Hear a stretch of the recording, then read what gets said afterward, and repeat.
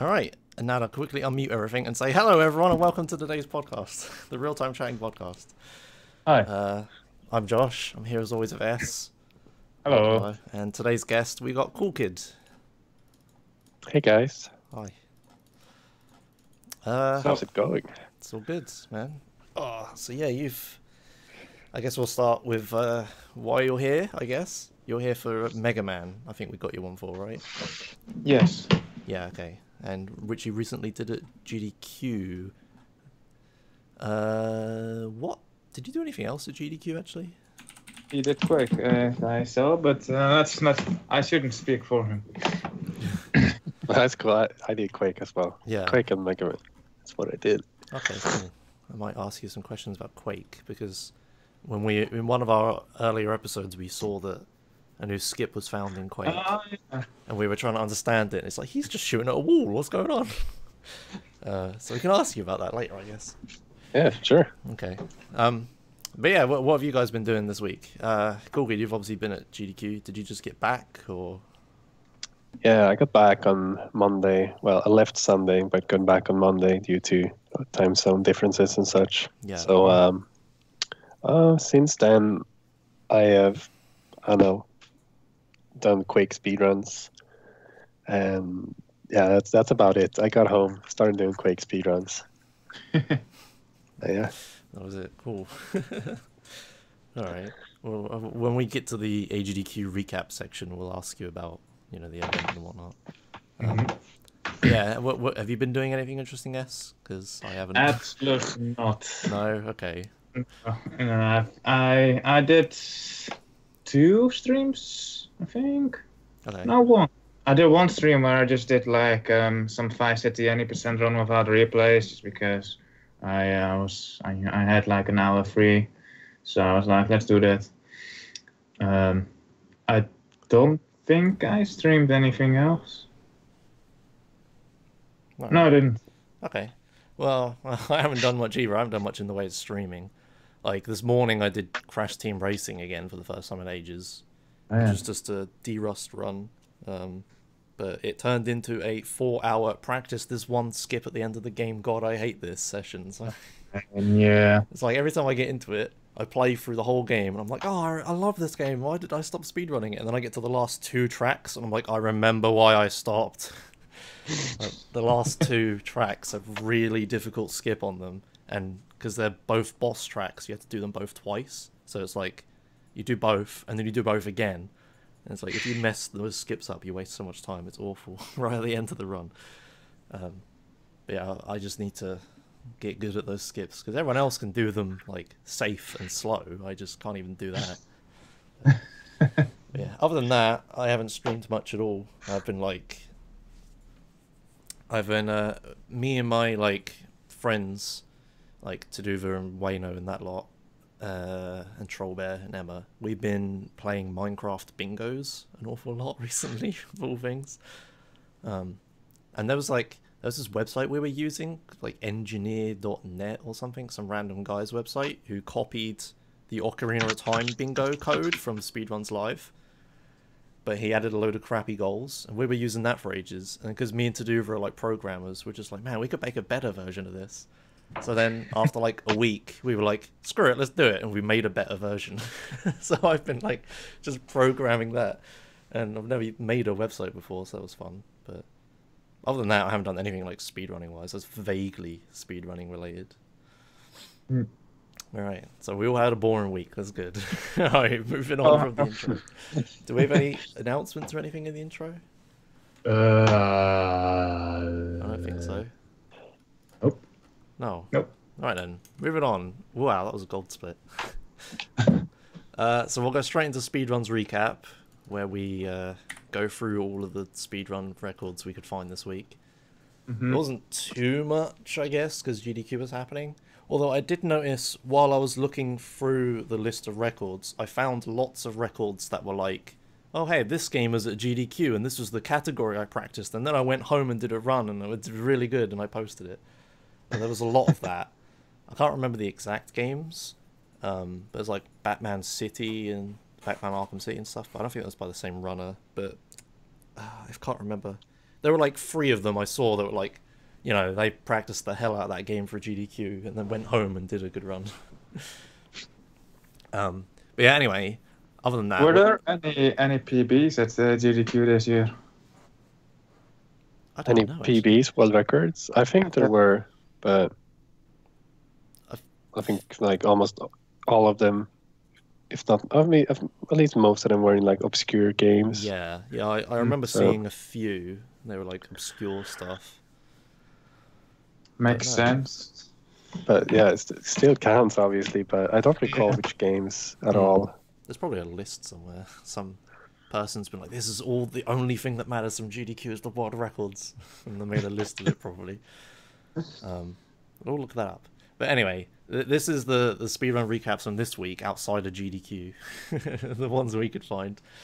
And we could start with. I'm assuming you know about this, S, because I didn't put this Yes, in. I do. Okay. Well, I was looking. I personally didn't actually look for games. I just saw them appear on my Twitter feed, and I was like, "Hey, Unreal Tournament 2003 was beaten, and it's on the most difficult difficulty as well. The Oh, most difficult." But so I think this is by MMS Rhino. Let me just confirm that. Yes, and he's actually been like running Unreal Tournament games, like every single one of them, I think, like quite a lot, on and off a bit. And it's nice to see him do Unreal Tournament 2003, which is one of the more obscure Unreal Tournaments because it's sort of like a demo for Unreal Tournament 2004. And you can't get it on Steam, but it's actually pretty difficult run. Like a demo for 2004. Well, like they released Unreal Tournament 2003, and it had a demo like which is 2 maps, and then a year later they released Unreal Tournament 2004, which also had a demo of 2 maps, and it's basically Unreal Tournament 2003 with some extra maps and extra game modes. And like some other extra stuff. I think if you could show that you owned UT 2003 when you bought UT 2004, that you could get a discount. Oh, right. So, you know, that says something about how similar the two are. And, you know, Unreal Tournament 2004 is just like an improved version of 2003, which is why 2003 isn't available on Steam because... But the campaign is completely different. Yeah, that's what I was going to ask. Yeah.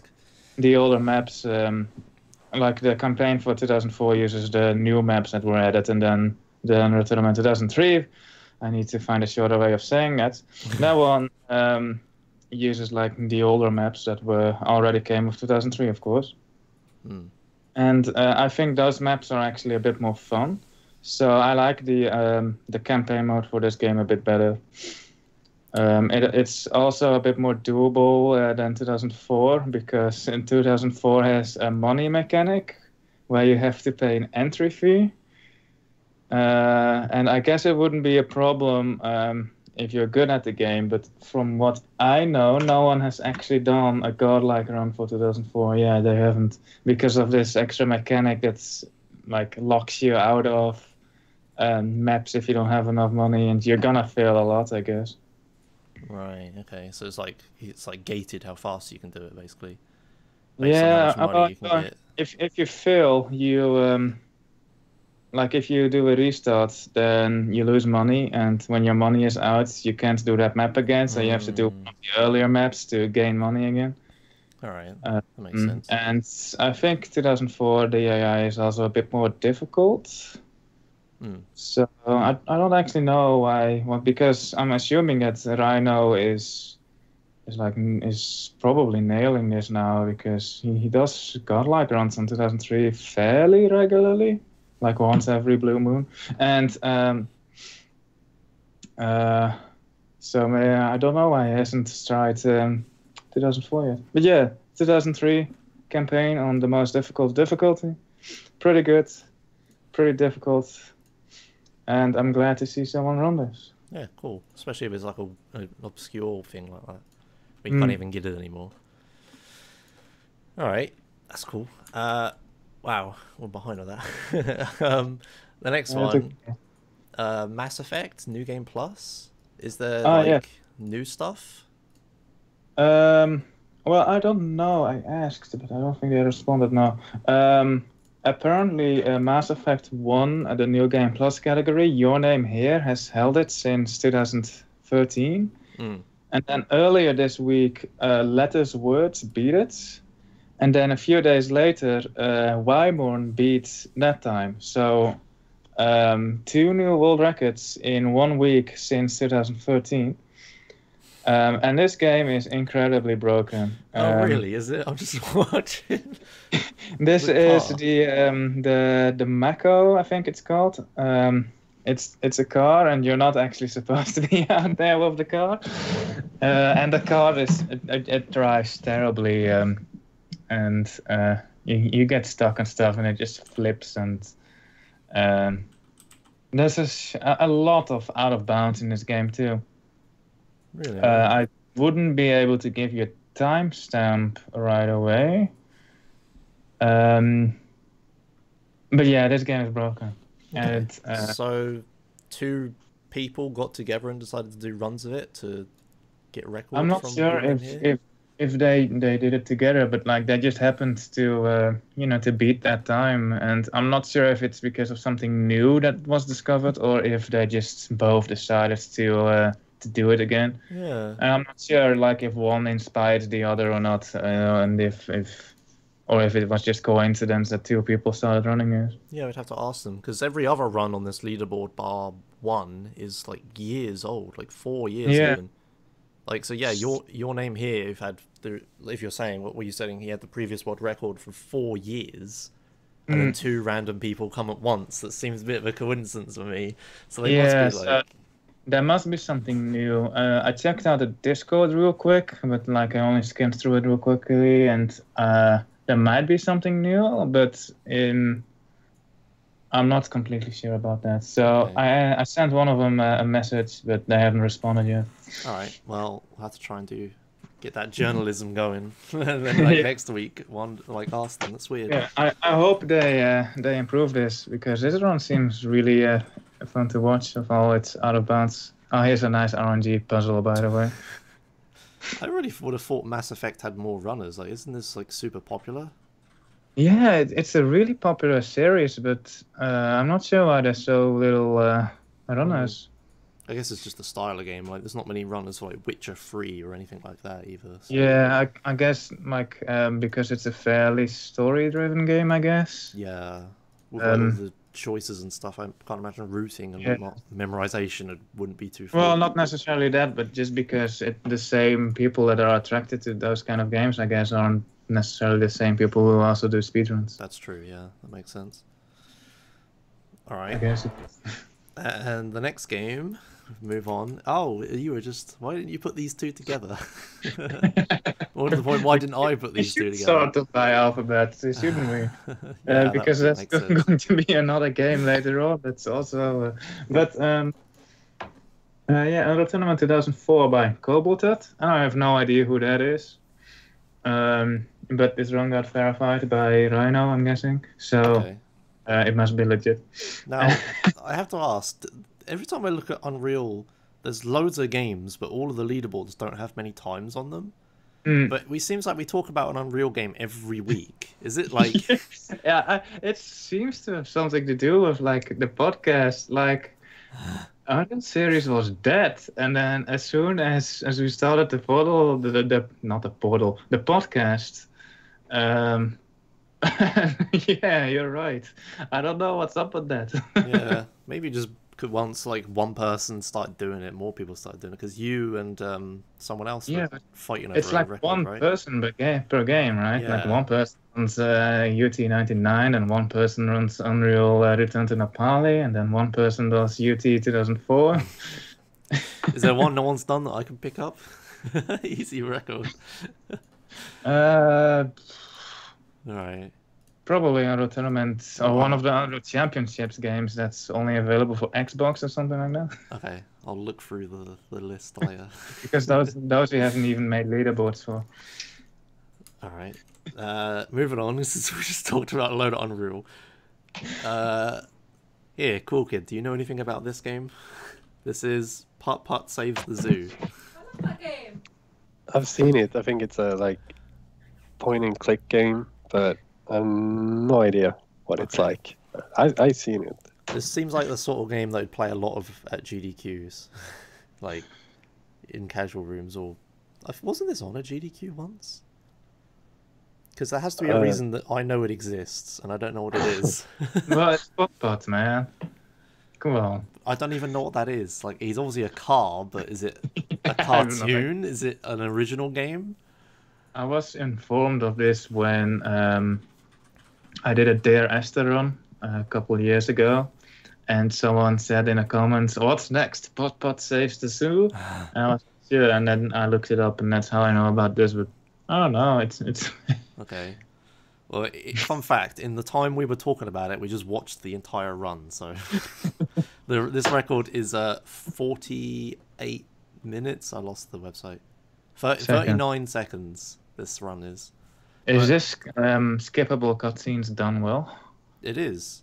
It's like, Nice. this is actually fairly impressive. Like, there's the reason I picked this out, even though I didn't know much about it, is because the leaderboard has 41 times on it for any percent. And for such a short game, you'd imagine it'd be fairly optimized, but this guy beat the previous record by almost 2 seconds. So that's some serious menuing right there. Like Yeah. it's really hard to tell from the video, but he's clicking on stuff really damn fast. Like he goes into a room. Yeah, go on. He goes into a new screen, like either picks up an item or solves a puzzle and then moves on to the next screen like really quickly. That penguin bit is slow enough for me to see what's happening, but everything else is like it's ridiculous. It's lots of clicking. I wonder if being a good Ozu player would help with this. Oh yeah, is it Osu or Oz? Yeah, Ozu, I don't know. Yeah, we've now watched the run about 4 times, so maybe we should move on. But yeah, I thought this was pretty cool. Yeah. It's an Impressive interesting clicking. like menuing speed run, and there are a few of those, but nothing I've seen that's this optimized and this short.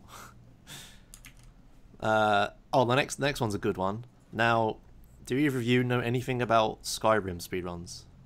I know that it's on the whatever engine it is that Fallout uses as well. Yeah. And I know that in Fallout you can save through walls. So Yeah. I'm going to assume it is also the case in this game. It is, sort of, except this is a lot more glitchier. For instance, we just watched him go through a wall with a bucket.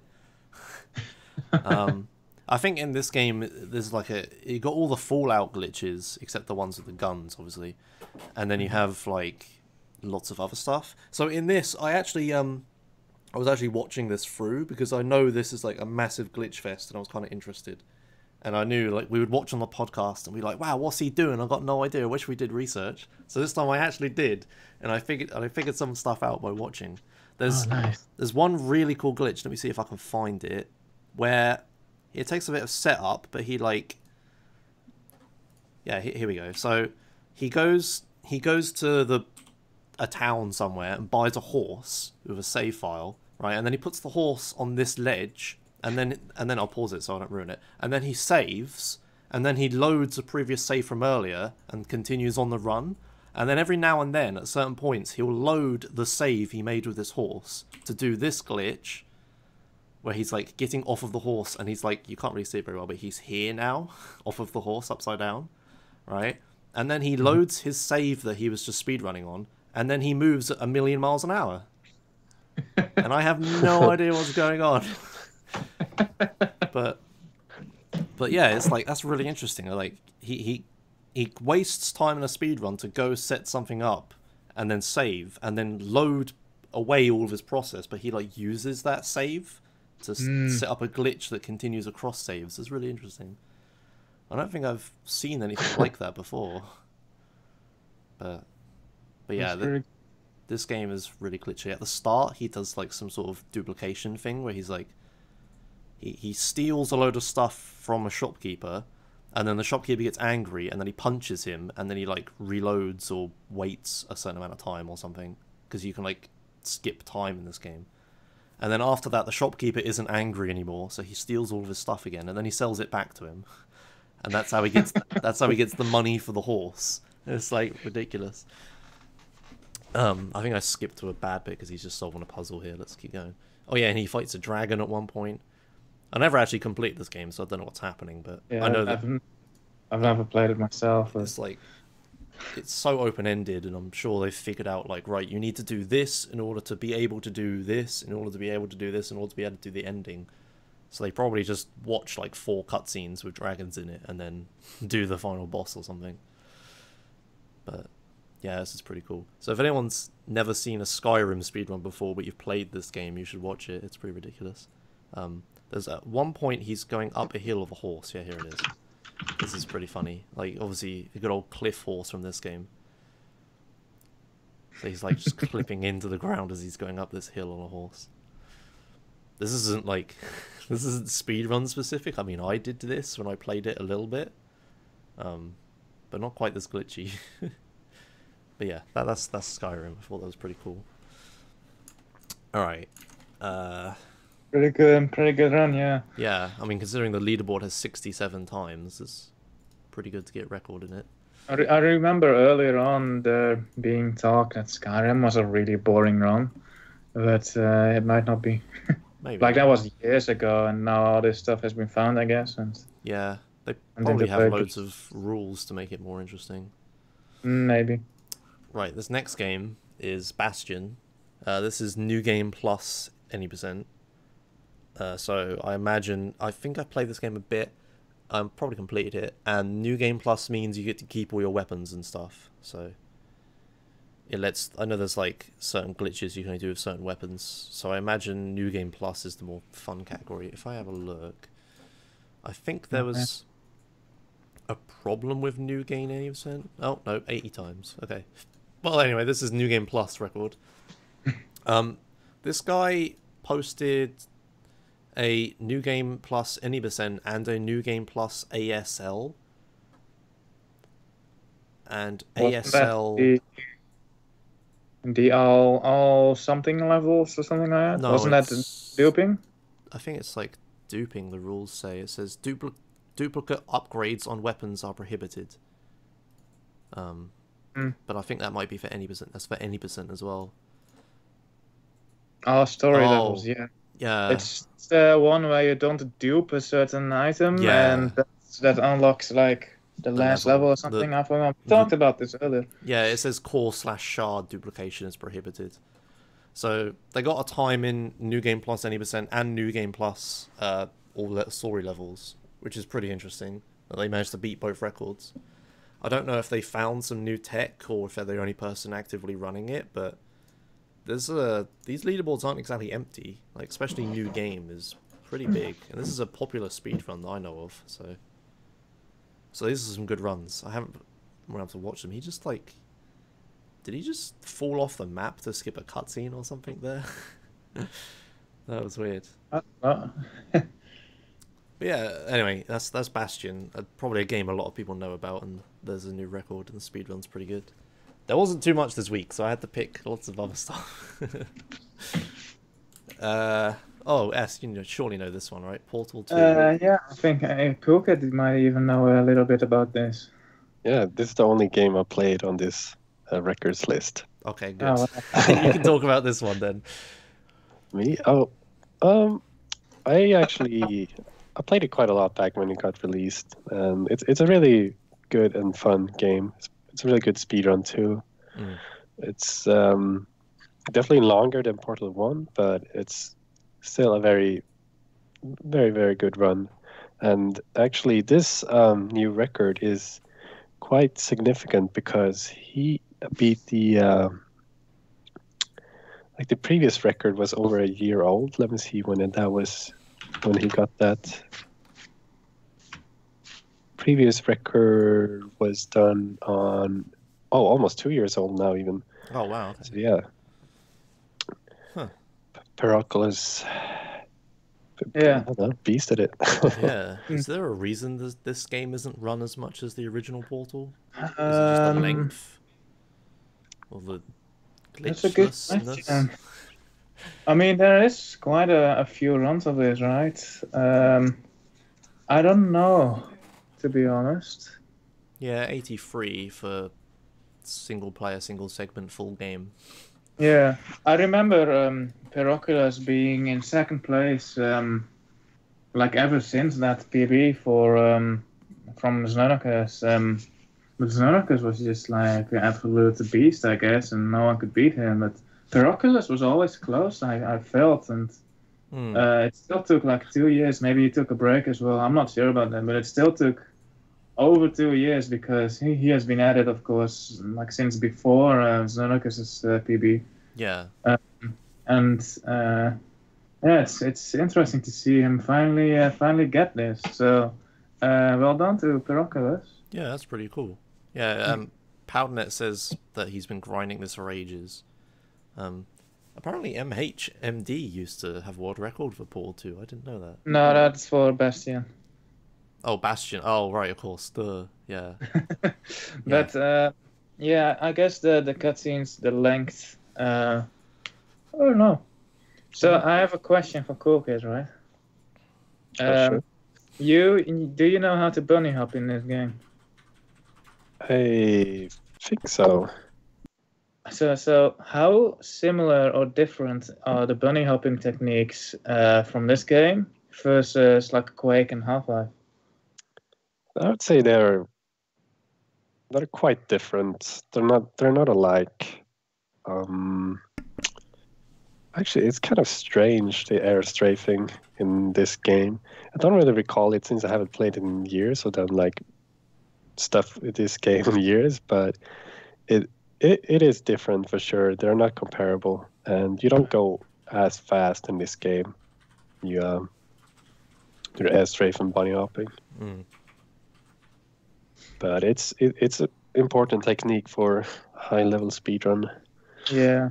Yeah. I remember it took me months to like get someone good at bunny hopping in this game. Didn't you used to play this co-op speedruns? Yeah, this is actually the game that got me into speedrunning. Oh, right, okay. And I'm not sure if like the bunny hopping, it was like a completely new technique to me because it's fairly technical, and it takes a really long time to get down, especially to someone whose first speedrun would be this. Yeah. I'd say it's a very difficult run. That's what I want to add as well. That's why there is such a big gap at the top of this game, like between the times. Like you have 2 top times on the leaderboards, and then there's sort of a gap down to the third person, and then there's a gap down to 4 and 5 and 6. I know, it's just a really difficult speed run. Yeah, I see that because there's a lot of tricks in here and a lot of skips that are like unique to one specific level as well. Yeah. Is that a reskin? Why has he got like a potato waffle instead of a potato? I guess, yeah, the portal runners, they are known for like changing the texture on the portal gun, and that's allowed because it's just a texture anyway. Yeah. But I've never seen the waffle model being changed. All right. Yeah, cool. I'll have to watch this sometime. I mean, Portal, the original was obviously optimized to death, and yeah, it's a shame this isn't as much, but if it's a lot harder and longer, then it makes more sense, I guess. Yeah. All right, cool. Moving on to GTA 5 100% without mission skips. You were rooting 100% of GTA 5, right, S? Yeah, I rooted like the first 10 minutes of 100% plus, which is also like all the collectibles that don't count towards the percentage. Okay. But yeah, 100% without mission skips means that you don't fail a mission 3 times and then press the skip button, which isn't even a glitch. It's just an intended mechanic that they added for the people who aren't very good at gaming, I guess. All those people that aren't good at gaming that play GTA 5, man. They all just want the story. Yeah. So, in any case, using that makes the speedrun a bit dull. So 100% without doing that. As for 100% itself, I just got word from the guy who messaged from Mass Effect. Anyways, 100% involves doing all story missions, a bunch of side missions, not all of them, just a bunch. It makes sense, like why some are part of 100%, why some aren't, and then like half the collectibles for some reason. Interesting. Actually, the fact that there's only half these dungeons required, right? It makes routing fairly interesting, I guess, because not only do you have to figure out when you would do a unique stun jump, you would also have to figure out which ones you would do. So I see routing for this still being very interesting. I don't know how much time they spent on the route. But I think Torx, who got this rocket, he's been spending a while on it, I think. So I know that the route that Nord once used like long ago wasn't very optimized, but I think they improved it a bit now. Okay. So I'm hoping to see this time come down, and then I can steal threats for my 100 plus. Oh, is that what you call it? 100% plus? Is it? Yeah, like some people would say true 100%, but you know, what does true actually mean? Because wouldn't the counter being at 100% mean true? Like, so I just call it 100% plus. Should be in-game 100% and 100%. Or something. I guess. But then you have to the real 100% has to have the subtitle to it, so I guess that's not as good. Yeah, so it's just gonna be in-game 100% and 100% plus. Better 100%. That's actually not bad. Yeah, okay. Depends, because like some of the better 100% objectives would be maybe considered dull. Like it has the mission in it where you have to run through the desert in your Epsilon robes for 5 miles, which takes like 10 minutes. And like being the weirdo I am, I actually enjoyed that mission. It's actually fun for routing as well. It's like the only mission that I properly routed so far. Because it's just collectible fast, right? But like a lot of people just thought that was a dull mission. So I'm not sure if that would be better 100%. Like this is already 12 hours long. Like the 100% GTA games always seem so long to me. Like, you know, maybe not Vice City or 3 now, but every other one is really long. And this it still impresses me that people can play games for this long, like decently. Yeah. And that's why I like 100% a lot more in GTA, because, you know, just compare the any percent time of a GTA to its 100% time, and you know, there's so much content that just goes into those additional hours, and I thought that content actually made GTA fun, which is why I'm not a big fan of doing any percent, because you leave out all the stuff that makes GTA fun to me. Yeah, of course, you also leave out stuff that isn't as fun, such as Paramedic and the 5-mile walking mission. But it's a nice trade-off to me. All right, cool. So yeah, that's GTA 5. I know. Yeah, Talkers has spent like a lot of time routing and practicing, apparently, according to Mr. Confusing. Yeah. All right. Moving on. Last game for this week. Oh, hey, it's Mass Effect 2. And another really popular game that I'm really surprised doesn't have more runners. Like, any percent New Game Plus, which is for some reason the default category, with no DLC. Wait, where's this? Oh, with DLC I want. Yeah, these all have like 3 runs. Like, that's really surprising. So Mass Effect 2, I think, is the most well-received game of the 3 Mass Effects. Okay. So yeah, it's interesting how there's so little runs. So yeah, people get on it. Anyways, I should probably read out the response I got for Mass Effect 1, why that was beaten real quick. Okay, go on. New stuff was found like 2 years ago. That's not new. I guess no one has done a run with that then. I didn't like NG+, so I never tried to get world record. This is from the guy who currently has 2nd place in Mass Effect. Until Wyman came back this week. And I grabbed it quickly before Wyman demolished it. So Wyman went to get it, and like let his words decided to like cash in on it real quick just to say I had it for like 1 day. I still don't like NG Plus, so I probably won't try to beat his time. So, yeah. Cool. That explains Mass Effect 1. As for Mass Effect 2, I only found out like an hour before the podcast started. So I don't know much about it, to be honest. By Tentacle Pie, did they do... They've only done Mass Effect 2. So... Yeah.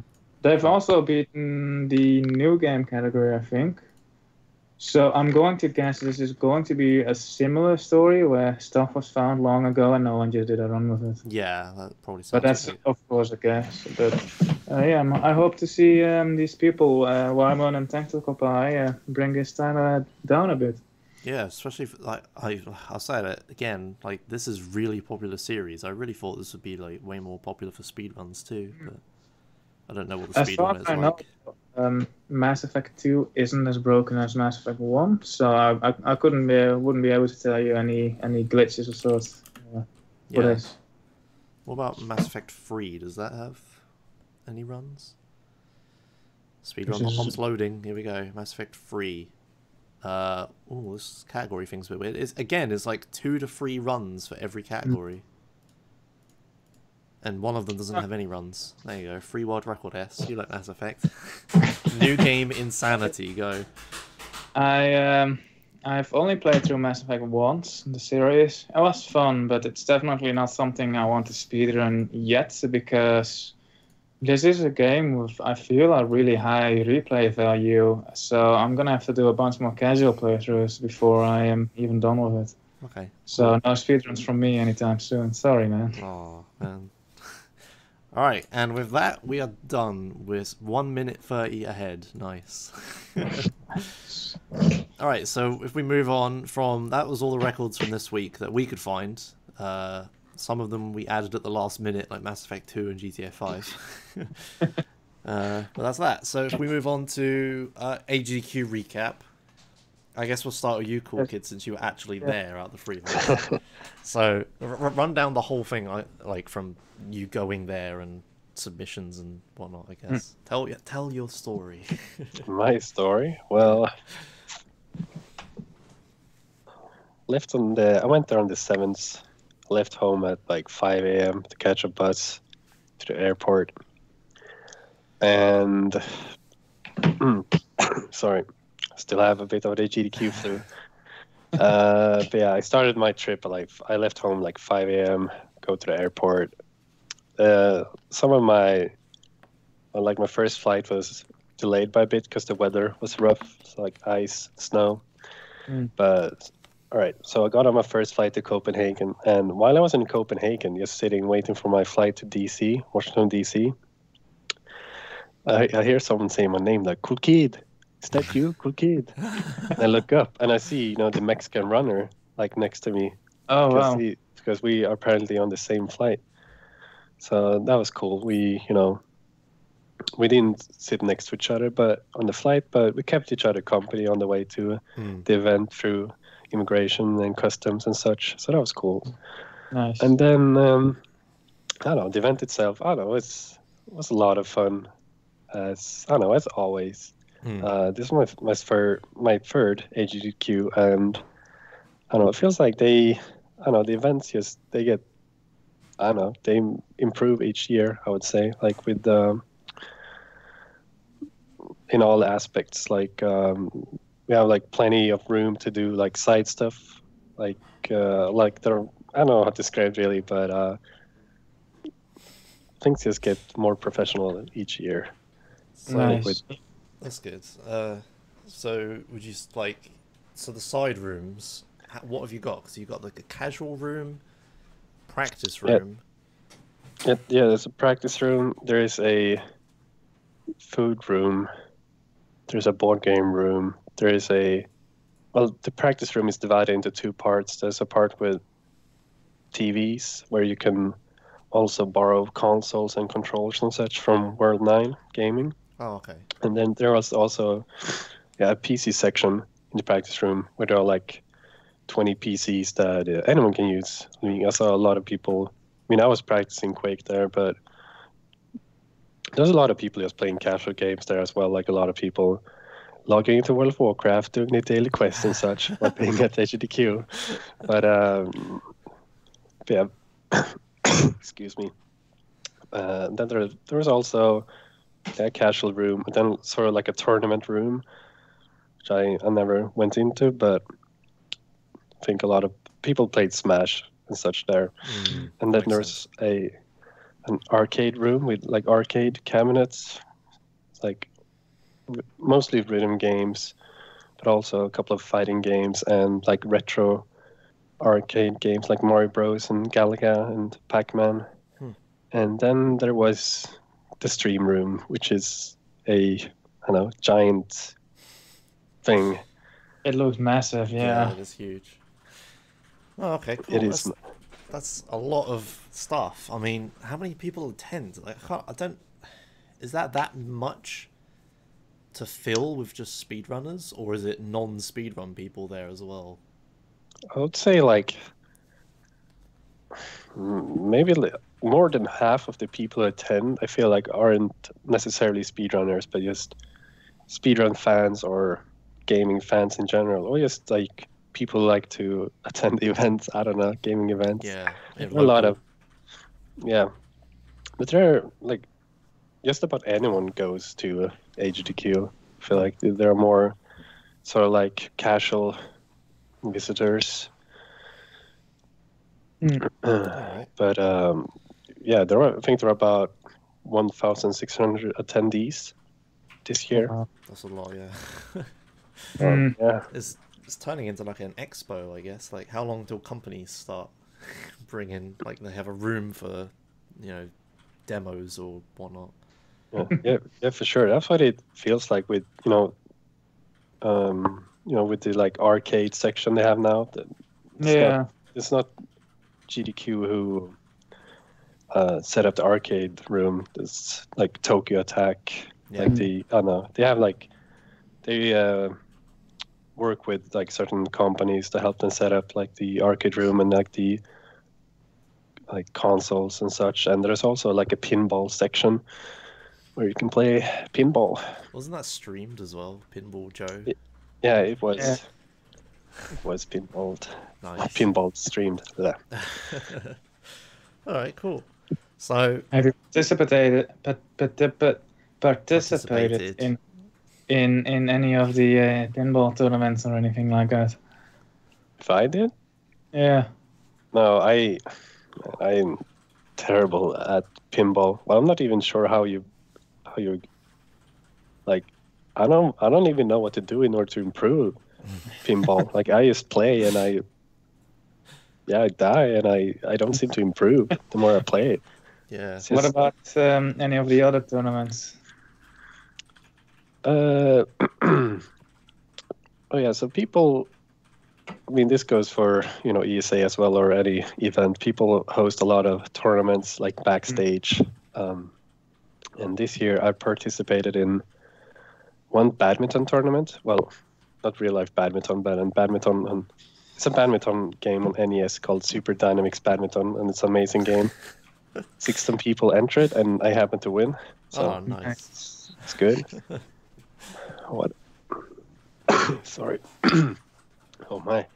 And I didn't really participate in that many tournaments, fortunately. I participated in a Windjammers tournament. Not sure if you guys have heard of that game. No. Maybe you have. But it's sort of like a game that's mixed between volleyball and frisbee. Okay. Right. But I didn't do well in that tournament. Oh. Fortunately. Yeah, I can see the sorrow on his face and hear it in his voice. Like, I shouldn't have joined that. I shouldn't have talked about it just now. Well, the thing is, there was a Windjammers, like, Windjammers was set up in the arcade room, so I got like I practiced it all week. Then when I played the tournament, I lost 2 straight games and I was out. I just didn't get to show my game. It's brutal. You get unlucky with who you had to play against in the first 2 rounds. Yeah, that's probably it. Yeah. Yeah. Oh, yeah. Let's say so. All right, and one thing I'm interested in is like whenever I go, because I've only ever been to ESAs, but whenever I go to ESA, I very, very rarely watched the actual stream. Like, did you find that? Like, were the projectors of the stream in every room or something? Or did people just not really care that much? There were some projectors. Like, there's a projector in the practice room with the TVs. Okay. Mm-hmm. And there's also a projector in the food room. I don't know of any other projectors, but I sort of have the same approach at HQ as I do in ESA, and I pretty much only watch like my friends' runs. Yeah. Whenever like I have a friend or someone I know of who does a run in order to support them, Mm-hmm. But then there are also hold on, excuse. There we go. And there are also there are not some like very exciting runs that you sort of feel like happen more frequently at a GDQ compared to an ESA. Like, say for example, like any Super Metroid race at GDQ. It's a very high tension thing that I try to catch live, like watch there in the stream room, but I don't really watch like runs in general, like hop in. Yeah. The atmosphere seems really good, especially at moments like where something intense happens, like you break the milestone for 2 million or something, and like stuff like that. It just seems like a really nice moment to be in the room. Yeah. And then also stuff like that whole Undertale realm with the goat hugging. That just seems like a really good moment to be in the room. Were you there for that? I was not there. I think I was playing Windjammers actually. That was when the tournament was occurring. Was after, they played. There was Super Metroid and then there was Undertale, and the tournament was during Undertale, I think. Okay. Oh wow. So I should have just skipped the tournament, man. That was. What kind of timing that is on the tournament? Well, we didn't really plan it, and we was like, all right, we have to have a tournament, right? Let's just do it now because the event was ending next day. Yeah, that makes sense. Yeah. All right. But awesome. And you weren't the person in the audience shouting Waluigi during. No, Wow. I was not. Oh, okay. I sat next to some people who were doing it very loudly, though. Yeah. Yeah. I didn't actually watch Super Metroid or Undertale yet, so I don't know the good and the bad audience, but I've heard things. Yeah. I watched the start of Super Metroid, but it's not a game that I enjoy watching, so I kind of phased out. I got all the stuff, you heard what happened. I caught it, but like not really, like I wasn't really conscious when I caught it. So I was like, oh yeah, just some guy, right? He said something, but apparently it really killed the mood. But I didn't really notice. And then for Undertale, I looked back the end of the run. Because it's also not like I watched the start of it a bit, and it also didn't really grab me. But I watched the end, and it was like so hype, and it seems really fun to be in the room at that moment. Like I was kind of wishing I was there. Yeah, I heard a lot of good things about Undertale. I heard everyone was like, "Oh, it saved the end of the marathon" and crap like that on Reddit. But... Yeah, I haven't been able to watch either Super Metroid. It was certainly a really good finisher. I must say that they did really well with putting that for the finale. That's good because they worked hard to get Undertale into the schedule. Yeah, considering the dev didn't even want them to for the previous years. but the dev was supported now. I think they donated a lot as well. The dev. Good. So yeah, that's good. Then. All right. Do you do anything else interesting at HDQ? Interesting? Nothing at all, really. I didn't really go outside the event. I was just there in the hotel for the entire week. So. Do people go outside the hotel a lot? They do. There are a lot of people who go into the capital, Washington, D.C., for example, for like a day. I didn't go there this year, but I've done it in the past, and it's it's interesting. I'm thinking of like taking HGTQ in 2018, just so I can tack on like 1 or 2 days of DC. because it does seem like a nice city to just check Yeah. out, right? And like some people told me go to HDDQ instead, right? But I'm like, that's in Minneapolis, and like, what the fuck is Minneapolis? Like, I know it's a big city and all, like you never hear about it. And You then don't really- DC, you know, it's DC of course. Mm. So I'm gonna try going to the HDDQ in 2018. Yeah, that's what I was thinking as well. If I was going to make the trip to America, I'd want to actually do a bit of sightseeing and not just stay Yeah. inside. Certainly. All right, cool. Yeah, I definitely recommend attending at least one GDQ just to see what their experience, what they're like. Yeah. Sure. I've heard so many things about GDQ, good, bad, and I just want to see for myself now. Mm-hmm. How would you compare, or if even HDQ or HDQ to ESA? Or would you just say that's apples and oranges? Pretty much. I mean, the biggest difference is like the people attending. I mean, GDQ are mostly Americans, and I don't know. I really like meeting like my American friends and speedrun friends because I rarely do get to meet them. That's like the only Yes. only time or like part of the year that I'm able to actually meet them. So, and ESAs are, you know, an amazing thing itself, you know, from the way it's being ran and the people attending. So it's really, they're hard to, I can't really compare the two events, really, cannot, but I really do like both. So, All right. Cool. I will definitely. I have to try to go to one sometime, but I don't know if I'll ever get the opportunity to. But Yeah, it's expensive. yeah. All right then. But yeah, previously in the last episode, me and S recapped what we watched of what was at that point half of the event. So I guess if we go through the other half of the runs we watched, did you? You say you didn't want in the streaming room that much. Did you watch much then, Coolkid, like with other people, with your friends, like you said, or? I watched maybe 10 to 15 runs in total. Okay. No, not many. Yeah. Fair enough. All right. Well, did you make a list, S, or? I didn't watch many either, but for the ones that I did watch, yes, I did write down. I missed a lot, and I was trying to catch up on everything, which is why I haven't got to the end of the marathon yet. Because unfortunately the way it works is that all the good stuff is at night in America, which is like super night here or morning. Yeah. So I'm never awake. It's kind of unfortunate. All right, if I go through the list of stuff I thought was noteworthy, that was after when we last talked about it. That was after the Castlevania block, right? Yeah. Yeah.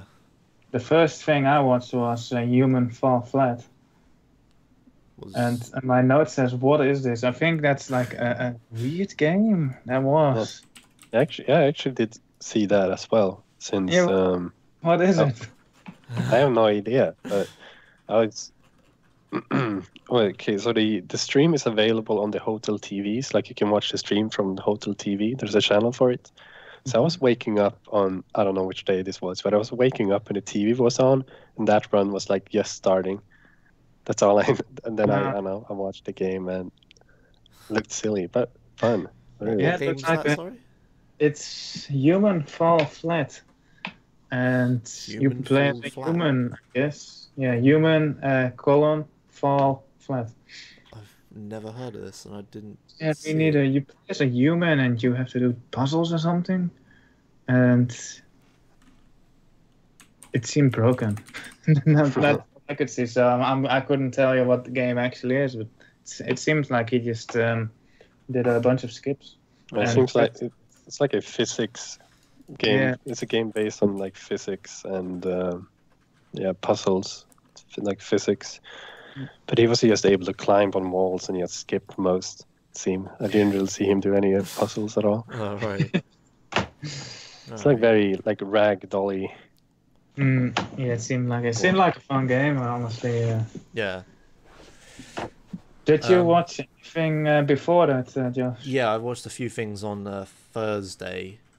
I think it was Thursday. Let me find the schedule. Thursday. Should be here. Yeah, Thursday. I mean, I've noted it down as Wednesday because it was night. It was like midnight, past midnight for me. But I managed to watch Halo 2. I Which wanted to watch that, right? Yeah. Yeah, that was At it was 6 o'clock.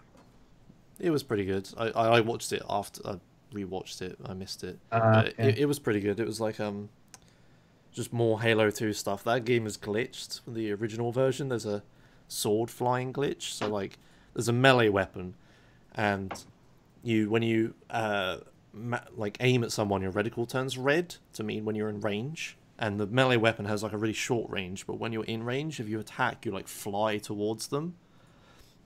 But there's a glitch where if you use a long range weapon like a sniper rifle or something and aim at someone, so the reticule turns red, then if you quickly, I don't know the inputs obviously, but if you quickly switch weapon and then attack with the sword, the reticule's still red by the time you attack, and it still thinks you're like in range, so you fly all the way to them. And it's really ridiculous. There's a lot of skips because of that in the run. At one point, there's like 2 gondola things which are moving past each other, and you're supposed to get to the bit just not quick enough to get the one that moves away. So you have to stand there, fight a load of enemies, and wait for the next one to come.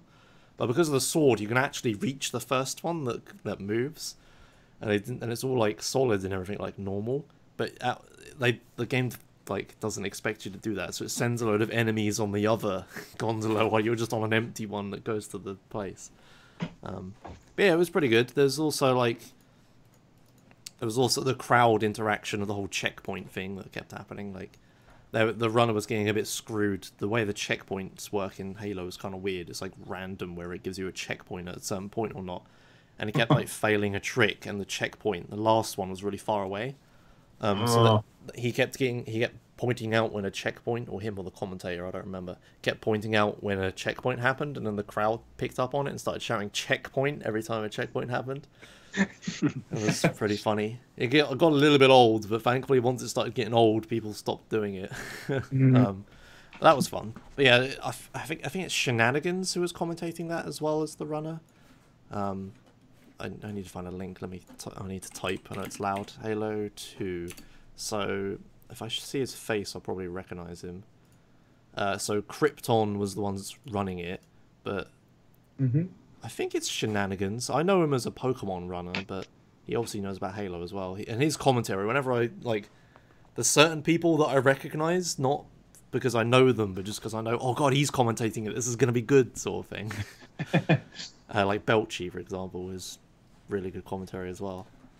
But yeah, so that made a good run. Then I got a note here that just says most of Thursday bad. Like, did you guys see anything on Thursday that was actually interesting? Not me. No. I mean, I didn't see anything on Thursday, regardless of whether it was interesting or not. Well, I watched most of Thursday and nothing got my interest, I don't think. Like, 007 Nightfire was okay. I didn't get to watch most of it. Legend of Korra was alright, but that's just because I watched the Legend of Korra.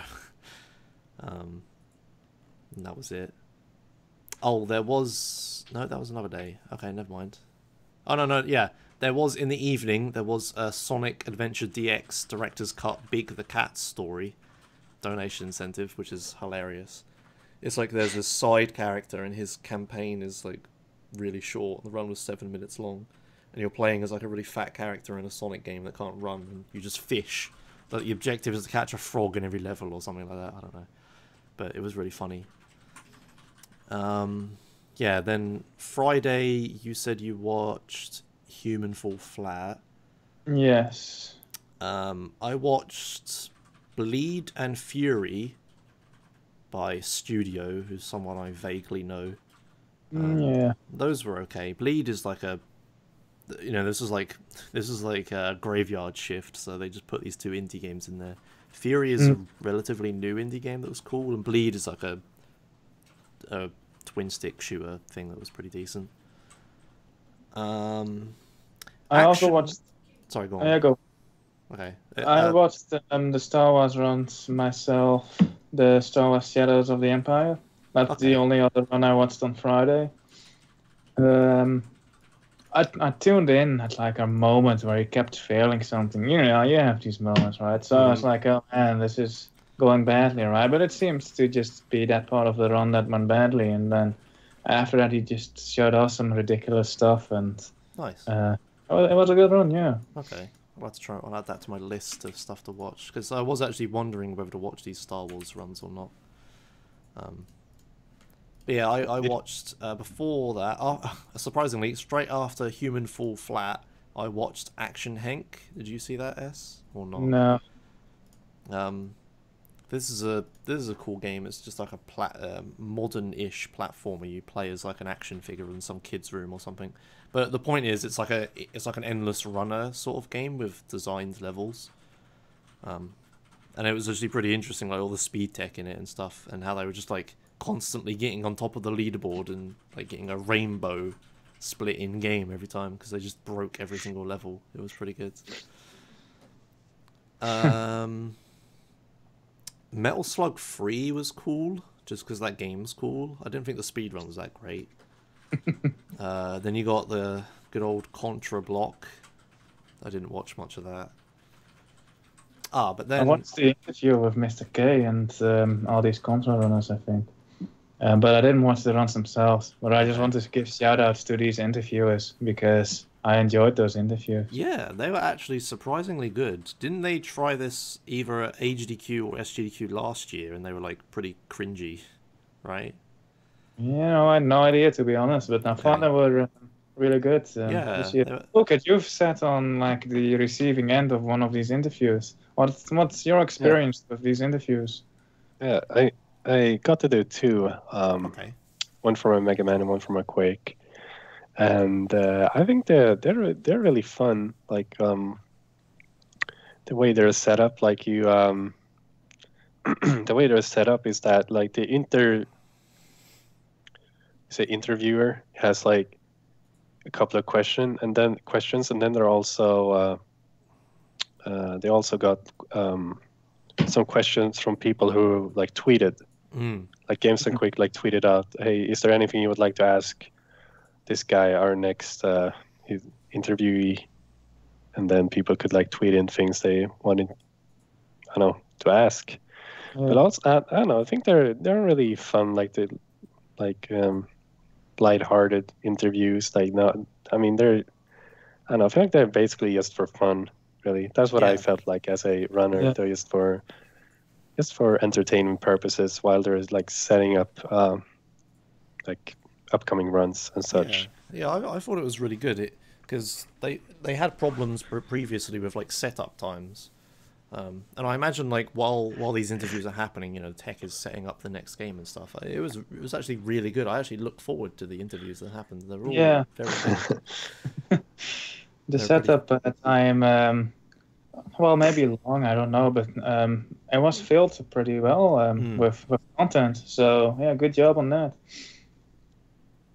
Yeah, even like the donation readers and stuff were mostly all pretty funny and good during the dead bits when nothing was happening. Yeah, I made a note about that for the Wind Waker run. I said like the run itself, it was alright, right? But then the donation reading was just done really well, in my opinion. Mm-hmm. And it just kept me going throughout that entire run. I watched like over half of it, I think. Oh, right.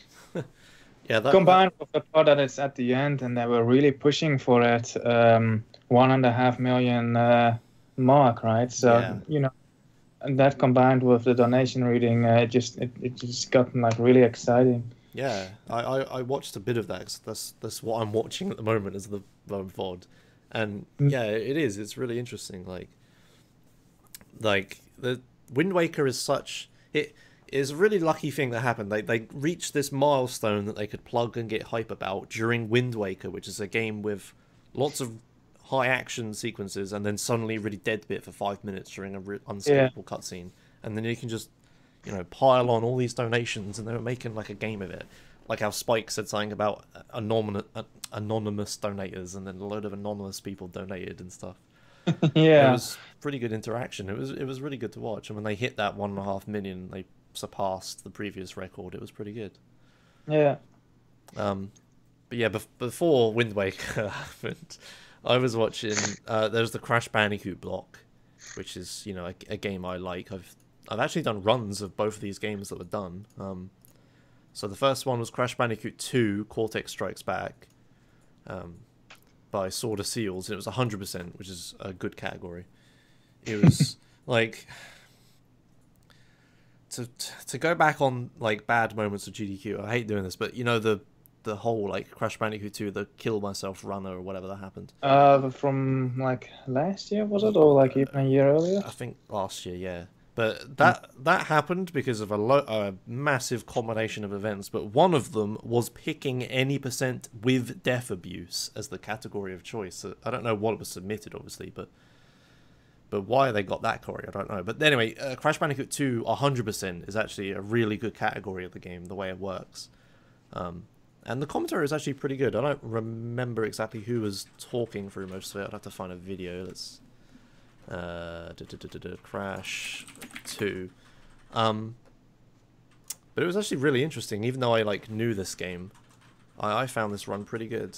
Yeah, it's sort of Seals talking most of the time. So he explains like all of the the speed tech and stuff about it. And in my opinion, I really like these games, obviously, because I played them as a kid and did them.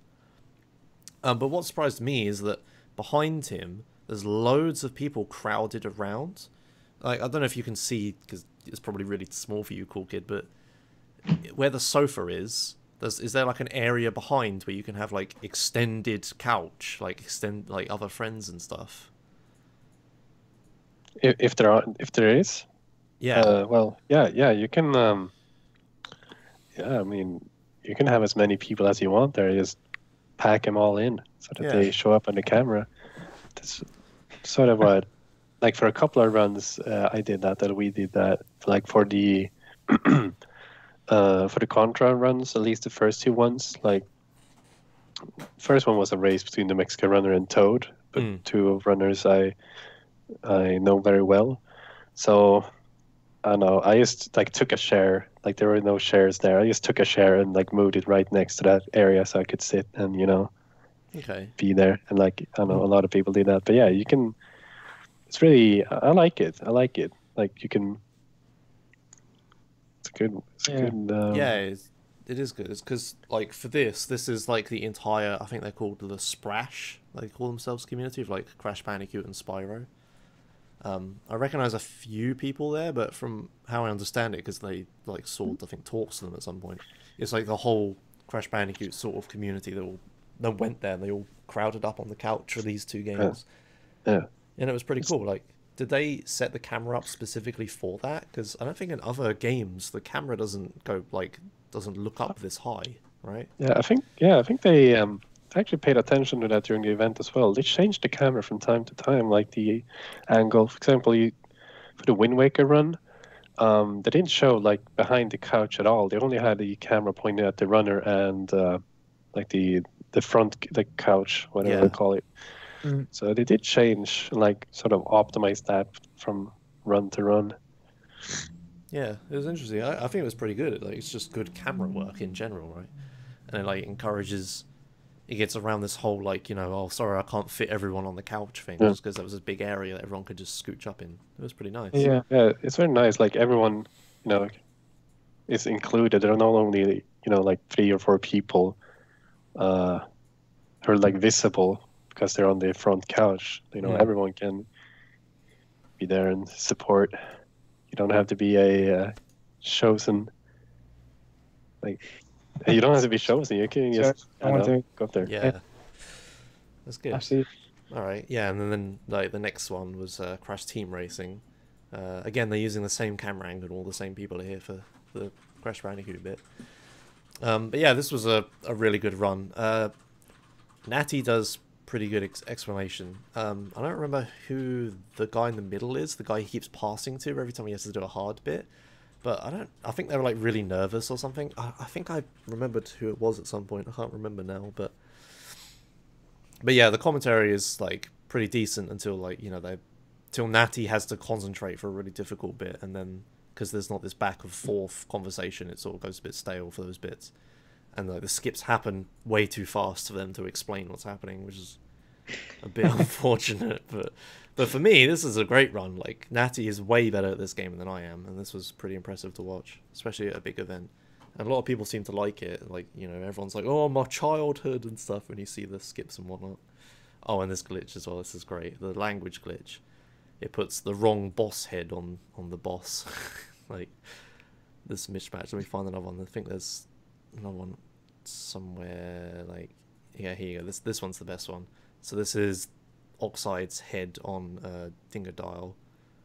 There you go. Yeah, it's pretty funny. The other one looked fairly normal to me, but this one, yeah. They progressively get sillier. It's great.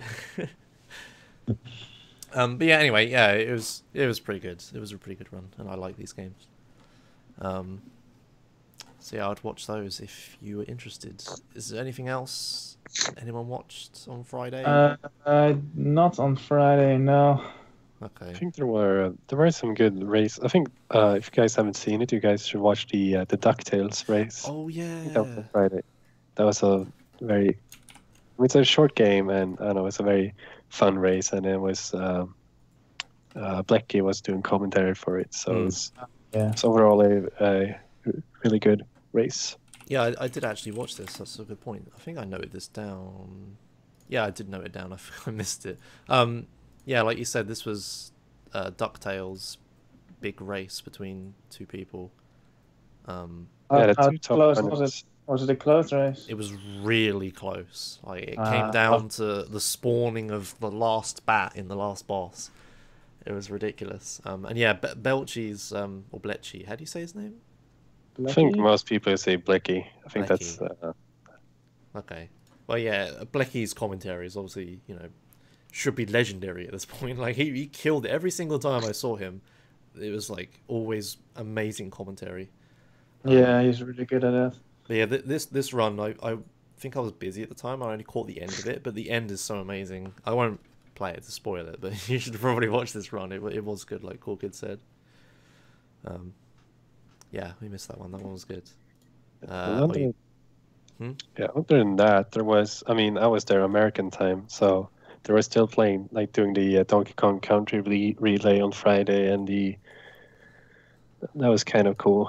I didn't really watch it. I only caught the end, but was a bit sitting in that room for over 2 hours, a bit too much for my liking. But yeah, I didn't get to see good. that. It was kind of late, like 3 a.m. or 2 a.m. your time. Yeah. 3:17 my time. Yeah, 2 a.m. for me. Yeah. All right, I'll note that down for a watch as well. This is what normally happens after GDQ: is I go through it and find what everyone thought was good, and try to watch it. Yeah, it's really cool because they had they were playing all 3 games, and they had 3 different teams. So there were 3 teams racing each other, and this trilogy race was cool. good. Speaking of runs that everyone thought was really good, Yeah. Apparently our very own GTA friend Casey Frew had like one of the most well, if not the most well received runs of like the entire marathon. Yes. I didn't watch it though. Did you? Yeah. Do you say you didn't watch it or you did? I have not gotten around to it yet. I was Okay. early today. I have time to watch back one run, and I Hitman instead. All right. I will say, I didn't think it was incredible. Right. So what I think's happened is that when I watched this, I was like, "Oh, it's KZ Frew playing Vice City. I watch this every day sometimes." Like, Yeah, that's me as well. That's why I haven't actually watched it yet. Yeah, his commentary is very good. Like, he explained, the thing everyone was talking about is he explains the story as well as what's happening. And as someone that's done that myself from ESA, it's because during the driving bits you have nothing else to talk about, so you talk about the story, and he did a good job of it. He does a really good job of commentary. And I think everyone else loved it as well, because Vice City is pretty broken and everyone was losing their minds. But for me, it was just like, oh, this is just another Vice City run KZ Frew talked over. It's totally normal to me, but that just says how good KZ Frew is a commentary, I guess. Like, Yeah. but yeah, it was. That's it. I'll definitely watch it. Yeah, But, yeah, it's just another Vice City event to yeah. me. And I mean, just didn't feel like it.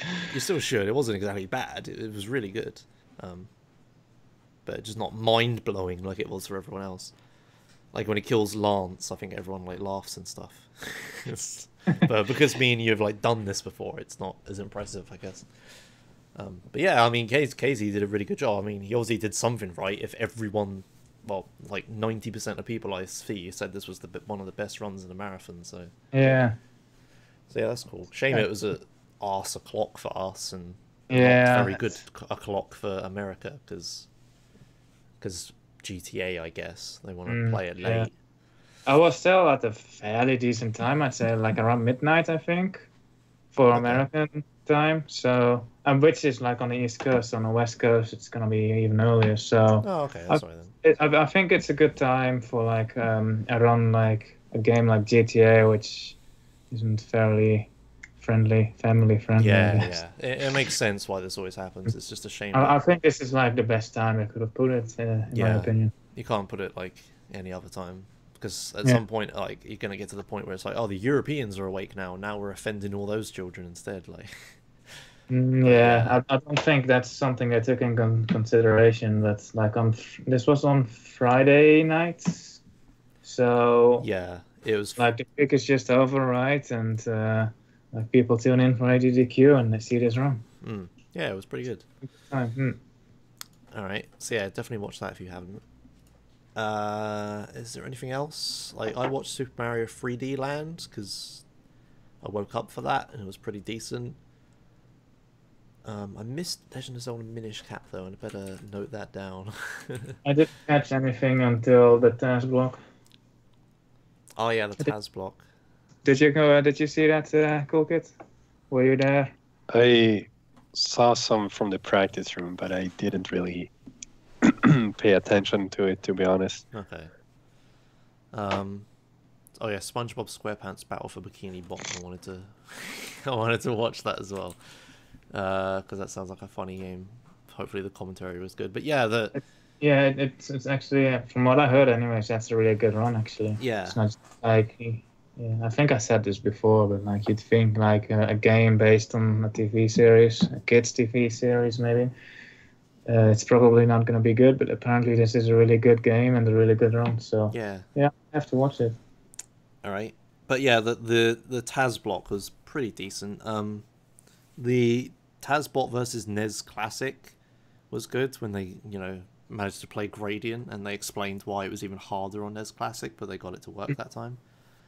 But it was just an auto-scroller Taz, so it wasn't too impressive. It wasn't fast. It was just, oh, he's doing lots of funny shapes and stuff. That's great. It went on for a little bit too long. Like at one point, when someone said, "Oh, should we end it here?" and the other guy was like, "No, let's do one more level," I was like, "No!" And then they had the what was it after that? Super Mario Brothers. That was interesting because they get like a runner of the game to come and try and commentate what's happening on the Taz. So what happened at the start of Super Mario Bros. Was they set up, arbitrary code execution with a load of shell positions and stuff right at the start.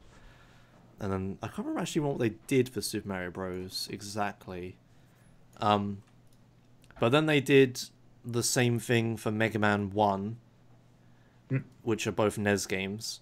And then they did the same thing for A Link to the Past, which is a SNES game. Like, they did arbitrary code execution and, did what they want on the screen. But for A Link to the Past, they set up a little video box thing, right? Like a full motion video, or whatever they called it back then.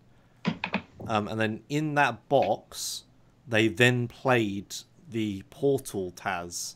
Yes. Which was the community choice. And that was like really impressive. And what was happening was that they're playing back a Taz from the laptop and feeding it into the Tazbot, which then feeds it into the SNES. Yeah, it fed it into the controller or something, and it just sent. I forgot how many inputs per second it was, but it was a ridiculously high number. Yeah, like I imagine, since they had like what, 4 controllers plugged in because they were using like expansions, I think. So they had like how many buttons are on a SNES controller? Like how many ones or zeros did they have? Like I don't know the polling rate of a controller, but anyway, obviously how they've done it is they got an arbitrary code execution to run, and then the payload they sent to the console was a video playback, which takes the video, or probably it was just pictures actually, like frame, like video in the sense of like lots of pictures in every frame is a video, and they sent like the pictures through the console's controller inputs, which was really cool. Yeah. I really liked when they explained it at the very end. Like, yeah. At first you're like, what the hell, right? Yeah. And then they had that Skype call going on, I think. Yeah. But it's Skype. But I thought that like after a while, right, it felt like it was kind of done, right? But then they started revealing how they did it, and like that just blew my mind. That was interesting. Yeah, so what happened was that the two previous NESs that they had got arbitrary code execution on before were on two different televisions, and they were both still running.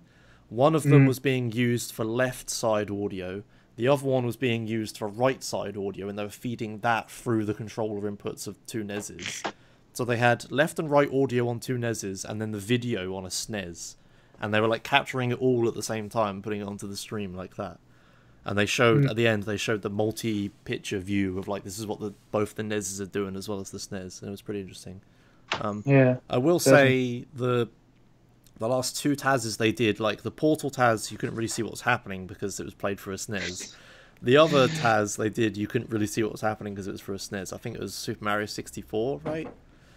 And then everyone was losing their mind because they're like, how are you playing these games on a SNES? And then they did Skype, but the thing is, all of those three things were all done exactly the same way, which was the laptop just in a little box had what was supposed to be shown in it, and then it was fed to the SNES. They were all the same. But it was still really cool to watch. Obviously, I'm not taking away from it.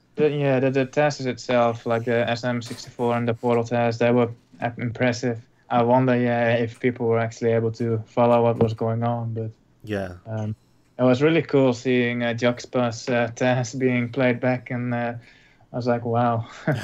But yeah, that was amazing. It was much better than previous times, because I think the last few years I didn't think it was that great, the Taz box.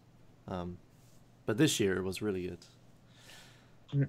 And then after that they had Dark Souls 3 by Bubbles, which apparently didn't go very well. He had like game crash. There was like one bit I was watching it was like one bit where it's like, all right, and sometimes the game can crash here, and immediately on cue the game crashes.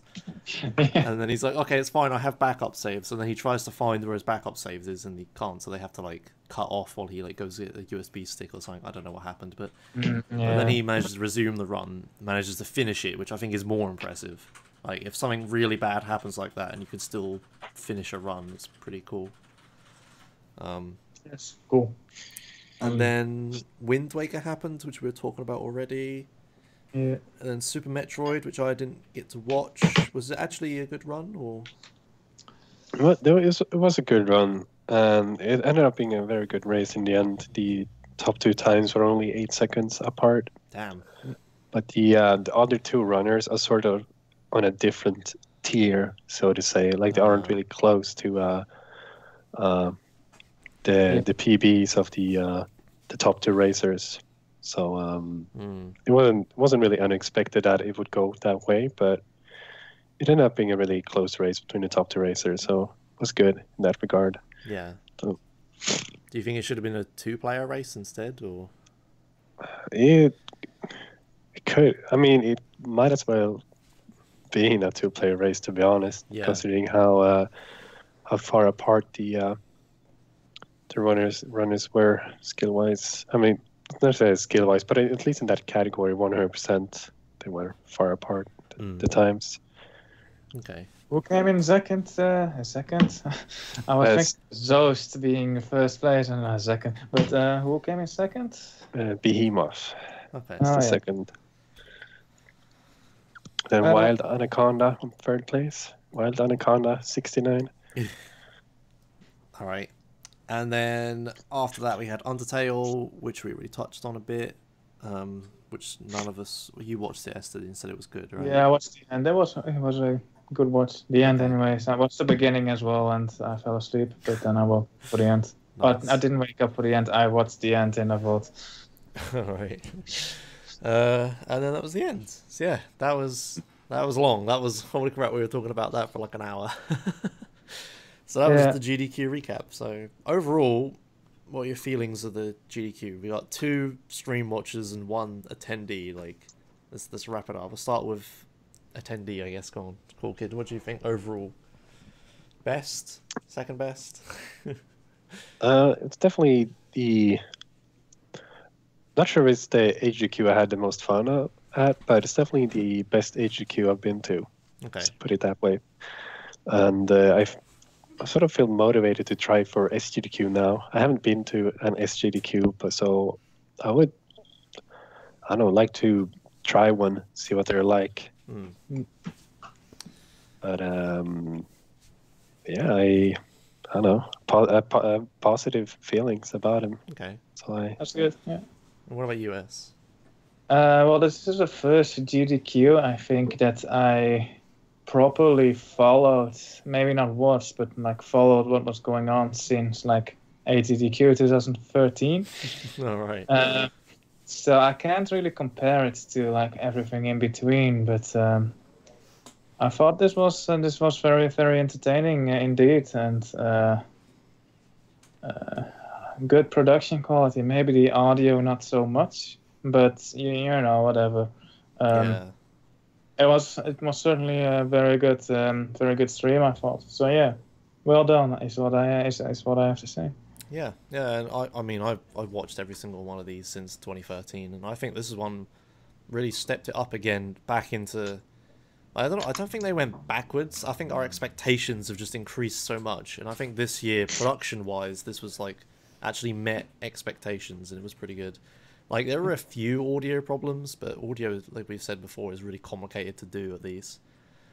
More complicated than video is, but yeah, I thought it was really good. I thought the interviews in between and the shortish downtimes, and the games were cropped correctly, and the layouts were amazing. Like when they had like people's really good, people's tweets that came up on the screen when they were like asking questions to the interviewer, and all the things that like went through all the donation incentives and stuff, and what runs were coming up next and whatnot. It was really good. Yeah, really good job on the layout, and yeah, all of it was really. All right then, so that was our GDQ recap. It was pretty good, is our review. I would say it was good. Just leave the pretty out. Yeah, okay, good. Yeah, I mean that's what really stood out for me as well. Like the intermissions this year were really, really good. The intermission screen and like the donation reading and the interviews and all. That was they stepped it up in that department big time. Yeah. Sure. All right, so if we move on to In the Spotlight, today's this week's Spotlight is Megaman. So this is, I guess we'll start with, since we didn't actually talk about it, your GDQ Megaman run. I'll play it on the stream, and you can give us your like overview of it, I guess. Yeah. It was a race. It was a 4-player race this year, and whoops, sorry. Going into it, I was very excited to do this run, do this race. I've been preparing a lot for it. I grinded the game a lot beforehand, improved my PB, got the record, and there was a lot of expectations, not only from me but from everyone at the event. For this race, the room was packed, and I don't know, everyone was really excited about it. So that was a really fun race. I'm really glad I got to do it. Like I got to do one of those like really sort of exciting, be part of one of those really exciting races. But yeah, it was really close between the first 3, and the 4th one would have been as well. I think he finished like also in like the same time if it weren't for that soft lock he got. Yeah, that was really unfortunate. Yeah. But So- That was a really good race. yeah, Yeah, like the random bit I clicked to, you're all on the same like freeze frame after the boss. yeah, except him, unfortunately. Yeah. But yeah, there's a risk of soft locked in game about like 3.5 minutes into the run, which he did. Unfortunately, it's not very common to do it. Like it's easily avoidable, but it can also happen. Like it can happen to anyone in any run that you. But overall, like with this race, I'm not very pleased with my performance. To be honest, I did some really silly things, but I mean, overall, it ended up being a really good race, like very entertaining one. So it was good in that regard. But sure, I would have liked to play better. But I mean, Yeah. Of course. Yeah, like I'm gonna, like actually, if you keep watching, I do a really silly thing here. It's one of the silly things I did. Right, so I'm in top left. I'm gonna do a sip here at the end, but I mess up. I don't turn left. I should turn left to start sipping. So instead, my character doesn't go anywhere. I jump to wrap the screen, but my character is just, I don't know. I didn't do the sip. I like looked away from the screen because I assumed I did it. So instead I just lost like 5 to 6 seconds doing. Yeah, that actually lost you the lead to just saw from Yeah. Dexter there. The things like that, really stupid things. It's just, I don't know, just GDQ things, I suppose. You do Yeah. just happen to really Were stupid you stuff. nervous at all, or? I was only really nervous during like the first 2 stages, maybe it's even the first stage. But then I feel like I wasn't really playing my game. I didn't really have a good run overall. It happens. Yeah, Yeah, it's just some sure. days you just don't get it for whatever reason. But yeah, I thought it was pretty interesting. I mean, I'm not the biggest fan of Megaman, but I watched, I think, most of this before I fell asleep because it was really late for us. Yeah, it was. It was late. But yeah, I thought it was good. Obviously, the commentary is pretty good during the race as well, explaining what's happening. So, Did you even have a microphone for this? Like you as the runner? No, Yeah. we didn't have any mics. I mean, we could have if we wanted to, I suppose, but we let the couch handle the commentary. I thought Yeah. that was a good call, to be honest, because the couch could just, follow up what's going on. Yeah. Here's Yeah. also a really stupid thing I did. I messed up this sip. I jumped too late off the beam, so that just cost me about maybe 15 to 20 seconds right there. yeah. Oh, wow. Because I don't know, I wasn't really focused there, I suppose. Well, I have one excuse, but it's really bad excuse, and that is Shoot. that the TV, they're using the models on the TV were the same in the practice room and the ones we're playing there, but the cutoff was different from the top, and that's really important in this game to have a. So like the top it had a worse cutoff. You can't see it on here, but on the TV, like the cutoff was worse. So, which, like you place those magnet beams at the very top of the screen, and I don't know, they look different on this TV. So I don't know, it's sort of. Don't blame the player, blame the hardware. Yeah, I mean, I could have as well adapted to it, but I did not. Instead, I lost. Yeah. Just lost 20 seconds there. Jazzy in chat says, didn't you get sub-pixeled at some point? I did in the third to final stage. There's a big skip you can do where you skip refighting 2 bosses, and I was tied with Dexter there until I happened to get a bad sub-pixel on that skip, which just made me unable to get it. Basically, made it impossible for me to do the skip. And then Dexter happened to get the skip, or right as that happened to me. That was the race. Damn. Pretty much. That wasn't really the race, but he didn't make any mistakes after that, so it was impossible to catch up. Yeah. So he got first and you got second, right? Or did you get first? Yeah, I got second. Cool. All right. If we move on to the videos you gave us, so Yeah, sure. is there anything in particular that jumps out you want to explain or talk about? What I did with the videos, I'm not really sure what you guys wanted for the videos. So what I did, I went to my PB and I just sort of, there are a lot of videos, at least one for each stage, and I just made like videos of like some like important, like I don't know, important parts, like specific tricks and such, various things. Yeah. Not really sure if it'll work out, but who knows? Yeah, that's fine. Yeah. We'll try it. Yeah. If I try and open this, so we start with, I guess we just go in linear order that you've numbered them in. Yeah. So Cutman Basic. I'll get it up on the screen in 1 second. Hang on. Yeah, but I mean, okay, the first video clip doesn't really showcase any special. It's just start of the game. But you can just let it play. Yeah. Okay. I know this shows what the game looks like, I suppose. You see this amount of points you get here. You can get between 50 and 100,000. The less, the better, because then it takes less time to scroll up the score after you're done. This video actually short. That was pretty much the only thing I wanted to say. But Okay, that's all right. Yeah. That's fine. yeah, This could work. you see like the basic movements, like you jump, you shoot. Yeah. That's it.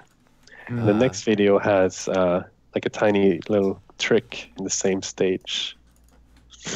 There we go. So like the first glitch you do in the run, where you can wrap around. See, I grabbed the ladder down there from the top, and basically skips the entire screen. So how does that work? I don't know. Game. I don't know. The screen it just wraps around like the ladder at the. I don't know. You can just jump up and grab the ladder that is at the bottom of the screen from the top of the screen. Since well, I don't really know why it works, but it does work. Yeah, okay, I see. This is a very common thing in NES games, so I think it's something to do with actually the NES hardware itself, like the way it actually how the screen is actually laid out, is that just how the memory is stored is that the top here is like 0, the bottom here is like 250, and if you go to 0 and overflow it, you'll wrap around to the lowest value, obviously. Or the highest or whatever. I don't know which way around it is. So what's happening is you go up the top, the game registers you instead of at 0 at 225, and then it puts you on the ladder, I guess. But, yeah, you have to press up in order to grab it. That's all. Okay. Yeah, So makes sense. Yeah. so it's like when you press up, the game checks where you are, and because of the way the wraparound works, it's like, oh, he's at X whatever 255 instead of at 0. But yeah, I like how you used 3 different numbers and finally got it right. So to be like, you said 250, then you said 225, and I you said 255. It's something like that. God, I know how memory and computers work. It's fine. Yeah, I mean, I don't know. I'm just guessing. It might be like the one up from that, but yeah, it seems a really common thing in NES games. So I imagine there are several more like rap related tricks in this run that are coming up. Yeah, okay. So if I play the next one, the next video is a trick. This is where the runner soft locked in the race. Oh, yeah. See the item in there is the magnet beam. It's the most important item in the game. And well, the route used to be different. You start out with a different boss, because that technique on the ladder wasn't known up until like 3 years ago. So we used to have to start out with a different boss in order to get rid of those blocks in front of the magnet beam. But now, if you shoot and press down on the same frame, and you only hold down for one frame, like you have to do it on the exact same frame, you sort of like grab the ladder, like I don't know, like you grab the ladder, but you don't really grab the ladder. You grab above the ladder, and then when you press up, you get ejected like up into the wall, and then from there you can like jump up and do some funky stuff and like just barely exit the wall, grab the magnet beam, and then go out again. But if you go out too far there, you're stuck. You can't get out. Oh, I see. So they went too far and then just Yeah. got soft locked, right? Yeah. Yeah, I was gonna wonder, like, is that? I wondered why there was an item there. It's like, how are you supposed to get that? But yeah, it's just blocks here. You shoot them. Yeah. Yes. Okay, that makes Yeah, sense. you can shoot them or pick them up depending on what power up you use. Okay, that's really interesting. Looks really glitchy. Like it's just Mega Man just flying around the screen. Yeah. It's quite complicated. Like see you describe it. See, when Mega Man is on the right side on the screen. No, yeah, when he's on the right side of the screen, he is in the current screen that we see on the screen. That makes sense. Yeah. But when he is on the left side, he's actually zipped to the next screen, the screen above us. So when he's on the left side of the screen, he's on the screen that is the screen after that one, if that makes sense. Yeah. Okay. So what I do is, when I am on the left side, I make a jump, and then when I'm at the peak of my jump, I tap right so that I sort of teleport back to the visible screen, like the actual screen. Mm. So that's sort of how that works. Oh, I see. Okay. Yeah. So you're using the stuff off screen to gain height, and then you go back onto this screen, grab the thing, and then go onto the other screen. Yeah. Huh. That's really weird. I wouldn't have thought that was happening. Yeah, see, because when on the right side, see there's a wall there, I'm unable to go up. But on the next screen, there is no wall there. So that's why I can make the jump. Huh. So there's no wall. It's more like, value wrapping weirdness, I guess. Yeah. That's really interesting. Okay. Well, that makes sense. Well, maybe it doesn't, but I think I understand. Yeah, that's really good. Wow. The next video showcases sort of the famous climb, sort of hard for when you're a beginner, but saves a lot of time. It's just like clever magnet beam usage. You just place it in. If you shoot the magnet beam and then re-grab the ladder after you shot it, like you let go and grab it again, you sort of cancel out his shot animation, and you can start climbing upwards again faster. And that's required to get these, skip these beams. And it's quite tricky, but it's not terribly difficult for an experienced runner. But it's like a notable part of the run, sure. So if you're just doing that normally, do those the electricity things block you from continuing? Yeah, for sure. It's also much slower to climb rather than to jump up. Yeah, okay. Huh. Yeah, this does look like something that would be really difficult to pull off as a beginner, but you just gotta be just gotta have good control. I mean, that's my face right there, my webcam. Yeah. I just made the videos off my VOD. Yeah. Well, that's fine. It was like the last day. Usually we're a bit earlier with contacting. So here's one of the harder stages in the run, Iceman stage. I set up a zip right here, which is harder than it looks, and then another zip right here. I failed the first beam. But anyways, these magnet beams, they have to be in a pixel perfect position when you place them in order to make those zip work. So you need to sort of let go of the beam on the correct frame. Like when the Megaman is on the correct height, you need to let go of the beam so that the beam stays on the pixel perfect position so that you can set up these zips and wraps that there are a lot of throughout the run. But yeah, they are difficult, but they're required if you want to get record times, just practicing these setups and such. So what even is that weapon? Is it supposed to wrap around the screen like that, or? No, it's supposed to just work as a platform. You only really need to use it during one part of the game in one stage in order to beat the game. But it's a super broken weapon for a speedrun. That's essentially Mega Man 1 speedrunning. It's using this weapon just to place it at pixel perfect positions in order to zip and then wrap. That looks so weird. So you're like, Yeah.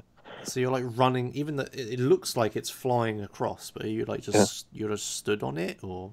Yeah, it's just flickering because of the NES limitation. That's why it looks like it's flickering. Yeah. That makes sense. So it's just a long thing. Yeah. It's just a long one. Right. Okay. That's what confusing me. Like you're just running to the right, and it's like not there and then there. That makes sense. Okay. That's interesting. Yeah, but also if you can both zip and wrap with the magnet beam, and doing the wraps is a bit easier. Like the magnet, there are several positions that work for wrapping. Like I can wrap from that one, and then on this one I can also do a wrap. Like it works on several positions. But the zip only works if the magnet beam as it is at the highest position possible where you can stand on it, the top position. But there also needs to be a solid ground. You see, there's ground here, and then at the end of the screen, this stops being solid ground. That's where I stop zipping. So you sort of zip against the bottom of the screen when you place a beam at the very top. So that's sort of how it works. So, yeah. Huh. All right. Yeah, this is a very difficult and precise stage in a run. Sure. How long did it take you to get something like this down? Practice it all. I've been speedrunning the game for, I don't know, over 5 years on and off. So it take. But I don't know. It's a lot of there's muscle memory getting those getting it all down. It's a lot of practice involved. And here, I can restart if you want. it showcases two things. More zips in this corridor. These are, known as corridor zips. Quite important to hit, because otherwise you have to walk for the entire corridor. But also in this boss fight, you abuse there's a pause button in this game. It's like the only game with a Mega Man game with a pause button. And if you if you have a shot out on the screen, if you pause the game, like the boss invincibility period, it runs out during the pause, but the shot doesn't move. So I shoot, I pause until his invisibility period runs out, and then I unpause and repeat. So that kills him with just one shot, very easily. And you use that against every boss from now on in the run. Oh, right, okay. It's fun. And really funny because during GDQ there was a very similar glitch in Doom 2016 of all things. There's a weapon you can shoot and it stays in the air and kills everything near it, but you can pause and it stops but still hits everything during the pause. Yeah. It's exactly the same 20 years later. Amazing. That's really amazing. Cool. Okay. Yeah, you can also use the pause button to abuse different stuff, but this is the main use against bosses like that. Cool. All right. So next one. Yeah, go on. Next one. All right, we skip ahead quite a bit in Fire Metal stage. This is the thing I failed in my run right here, marathon run. It's nothing too special. It's just kind of a precise zip that skips a lot of the a big part of the stage. And also interesting thing here is that you see there's a ladder at the bottom of the screen. What I do there is that with how the zip works is that I place a beam at the highest position possible, like I did in Iceman stage. And then when I jump onto that beam, I hold up. And when I do that on a beam that is on the highest position, I grab that ladder from the bottom. I grab it, and the screen scrolls up. So the game thinks that I'm climbing that ladder. So the game lets me climb up to the next screen. Huh. And you're under the level in that lava thing that's supposed to be there. Yeah. And you zip across it. That's really cool. So you're so you're going up to the right in this dead area and then grabbing the ladder onto you. Yeah. And then from there I can place a magnet beam and zip onto it, and then jump up from the magnet beam and skip a large chunk of the level. Yeah, that looks really cool. All right, and the next one. All right, so this is first off we do the this little guy. We skip him. It's called Iceless because usually you use ice weapon to freeze him, but I skip doing that. Instead, place beams. Avoid I think you were the only one of the racers who did this, right? I think you Yeah, mentioned something. people are too coward. They don't dare to do it. That's all. Because if you do mess it up, it's bad if you mess it up. Like he can, like he won't stop following you at all. He's very aggressive, as you can see. He wants to take you down. And you're like just jumping above him the entire time. Really precise jumping when he jumps. Yeah. It can be quite tricky because his movement isn't set. He can do a bunch of different things that can throw you off and just make you lose time instead of gain like a second and a half like you do. Yeah. Do that instead. And then right after there's another crazy zip that puts you to like out of bounds and you just fall down. Yeah, it's a similar zip as in the last stage, fireman stage. Well, the first one that I do right here is just like regular zip. And this one here, you see there's a ladder at the bottom again? I grab the ladder same way and climb up. And that enables me to just zip here. I have to pause the game, pause and unpause the game, or else you die on that zip to the spikes that are there for some reason. But also, it's a long zip. Saves a lot of time. Yeah, that does look like a really big one. Yeah. Also, interesting thing is that you have to hold at the end of that screen, a zip. You have to face right when you go to the end of the screen, or else you won't enter the next screen. Like you need to be facing right in order for the game to let you enter this screen, or else you will just go through the screen and die. Okay. Yeah. Yeah. So it's a lot of inputs. Then you think you finally got the zip right, and then you have to pause and unpause to not die. You have to look right. Yeah, that looks fairly complicated. That's nice. Yeah. There's lots of inputs. All right, and then this one. This is the stage you would have to play first normally, but since we got, but now that we have the magnet, we can skip these platforms. It's a big time save. That's pretty much all I want to show up. I fail a zip setup. You can do a zip right there, but it's very difficult. But yeah, this is what you can do with a magnet beam in this stage. There's a lot of time skipping those green platforms. Oh yeah. So you just run across the whole level again. Yeah. Imagine these open-ended levels are all just this, right? You just magnet beam across it. That's really cool. All right, and next video has the most important trick in the game. It's called the ass grab. It's when you grab the orb after you defeat a boss, and while Megaman is sitting on his ass. That's the ass grab. And how much time does that one save? I have no idea, but you have to get it. Really, it's the central trick. Yeah. I used the pause trick against that boss as well. Kills him. Right. If you try to kill this boss without the pause trick, it's not even worth using the bomb, since you can only get one hit off normally. So it's gonna be sort of interesting. Yeah.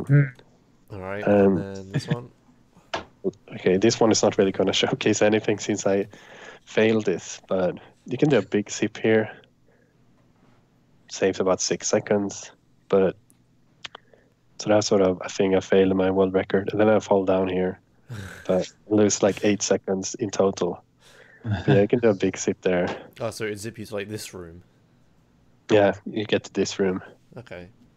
So yeah, so sort of big time save got on my record, but we failed. There's this one. Here's the classic Yellow Devil fight. The fight takes 2 minutes normally, I think, 1.5 minutes at least, because you can only get one hit in per cycle without glitches or exploiting the game. But you can kill him in 4 seconds with the pause button like that. That's so stupid. It's such a silly thing. Yeah, it's That's great. so good. All right, and then a few more. 13. Couple more. Yeah, this one has the the big Wily 2 skips. Probably the hardest part of this. This is the hardest part of the run. This is where you can get a bad sub-pixel. See, I do more of the same jumps here, like I did before. This is where you can get a bad sub-pixel and get like ejected out of the wall. Yeah. Which I didn't during this run, fortunately. But this is a very difficult and also, random part of the run. It's where most really good runs go to die. Yeah, got past both those this run. Nice. It's crazy. Yes. You zip like back and forth between right and left, right? And like it looks like you're slowly going up.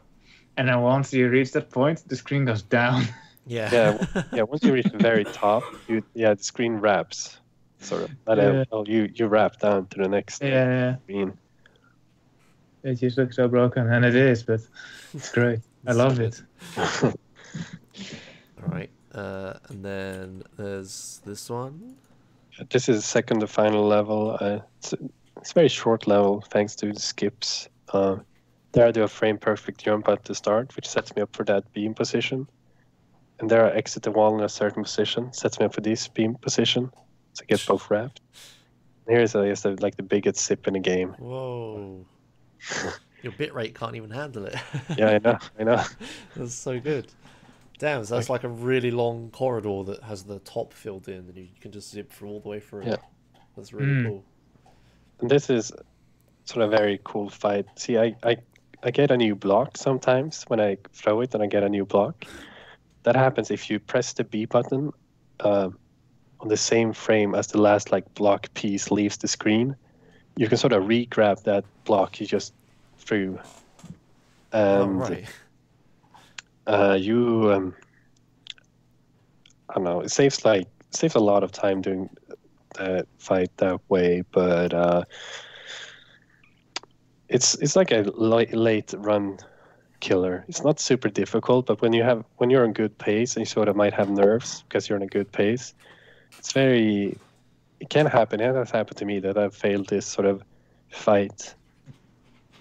Is it just could you just mash the B button then? No, because then you would throw the block immediately. Yeah. Yeah, just B button. That makes it complicated. So obviously the pause glitch doesn't work on this boss then, because when you hit it, it disappears. Yeah, exactly. So you have to use that. That's pretty cool. Grabbing the same block you just threw. Right. And this one? So this final level. Well, this is pretty much the entire level I'm going to show here, but it's very short. First, there's a conveniently placed ammo refill. Place a beam right there, do a zip. Not a setup for a zip here. And here comes one of the bigger skips in the game.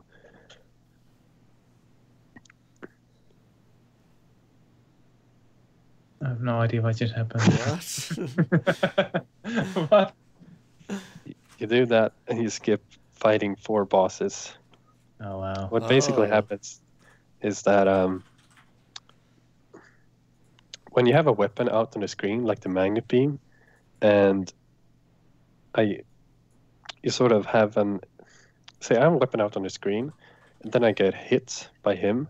I sort of go into this tumble animation, and then if I press the start button, since I have a weapon out on the screen, the game is unable to bring up the weapon menu. Instead of what it does is that it repeats my previous animation, the last animation my character did. So the last animation my character did was the tumble, so at least this knockback animation. And that's sort of, every time that happens, you get a slight boost. So if you just mash the start button, you sort of start to ascend, go up on the screen. And then if you're high enough up on the screen, when one of his bomb explodes, you sort of turn into his bomb, and that makes it able to go through the ceiling. You see, I sort of turn into a glitch sprite, And when you're in the glitch sprite, you can go through the ceiling and onto the next screen, and then zip through the entire refight section until you hit a checkpoint, and that checkpoint is right for the final boss. That's ridiculous. So you turn into a bomb. I don't know. So you get hit and knocked back. So then you pause and then get knocked back every frame or however fast you pause, and then you turn into a bomb, which lets you go through the wall, so you could zip across the room to hit a checkpoint. Yeah, that's how it works. Okay, It's that's good. That's ridiculous. Pretty easy to perform. Like it's like that's a very final trick of the run. The final boss is very, very easy.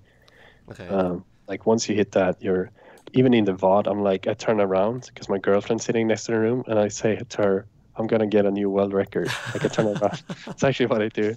I say it in Swedish. It's like I'm gonna get a new world record. And this the final video is just the final boss. It's gonna showcase. It's pretty easy. The first form is weak to fire, so it dies really quickly. And then for the second form, I'm using sort of this shield. Like this fire weapon has like this shield that can hit sort of like that core several times each jump. And yeah, it's an easy fight. Okay. That sort of is the end of the game. Nice. It's nice when it ends on something easy and not something really hard that wastes all the whole run. Yeah. Really Luckily, once you're past that refight skip, you can. The game is basically over. Nice. I got your run. Also, I think and there's one last video, green screen. Should we play that one? Sure. I wanted to make an additional video, but I wasn't able to get the glitch in time. But this is one interesting glitch you can showcase. Okay. But yeah, in this screen, with this enemy right here. Whoa. Yeah, you can make the screen turn green by creating enough lag in a specific part of the level. You can spawn a water current. The water current is located in the second to last level, but by doing that, lagging the game enough at that specific spot, you can spawn that water current in this level, and that turns the game green and makes Megaman move quicker. Wow. Okay. But is this not used in runs then? This trick is actually banned in runs because sort of considered arbitrary code execution. Okay. And it's actually possible to beat this game in under 4 minutes. Well, credits warp in under 4 minutes with Ace. Okay. Okay. And that's a complete separate category. I think there are videos. The fastest runner doesn't have a VOD, but in that run, you only play 2 levels for real time. Mm. Yeah, when it comes to stuff like that, it's not too interesting to run if it's just like... Yeah, you do it once and then never again, I guess. Yeah. That's pretty cool. Damn. Yeah, why don't you show, maybe I can just find a quick video of it, but you can actually... There's a way to beat this level early. That's sort of what spawned the... the current category we do is called all stages. And what sort of spawned that category was a trick found in that stage, Iceman stage, that let you beat the level in 40 seconds. And that happens if you press wiggle and press left and right on a very specific position. You can sort of spawn the level end orb, I think that's how it works. You can make it spawn out of thin air and beat the stage. It's at random. Interesting. Yeah, and people didn't like that trick. I don't like that trick. It's very, very hard to do. So heck it. We're just gonna disallow a arbitrary code execution stuff. Yeah, that makes sense. It future-proofs the run as well, because who knows what could get found. Do some weird movement right at the start and then walk to the credits even quicker or something, Not play any of it. Let's see if maybe I might be unable to find something, but yeah, it's I can say you go to a position, you wiggle left and right, and bam, you beat the level. It's basically how it works. Damn. It's stupid, but it's cool. Yeah, I'd say that's basically the game, pretty much the speedrun. Cool. So I have one question, because I know you also run Half-Life and Quake. Are there any similarities between these two runs, or three runs, I guess, even though they're very different games? Because you run both of them, and it's an interesting combination of games. I don't.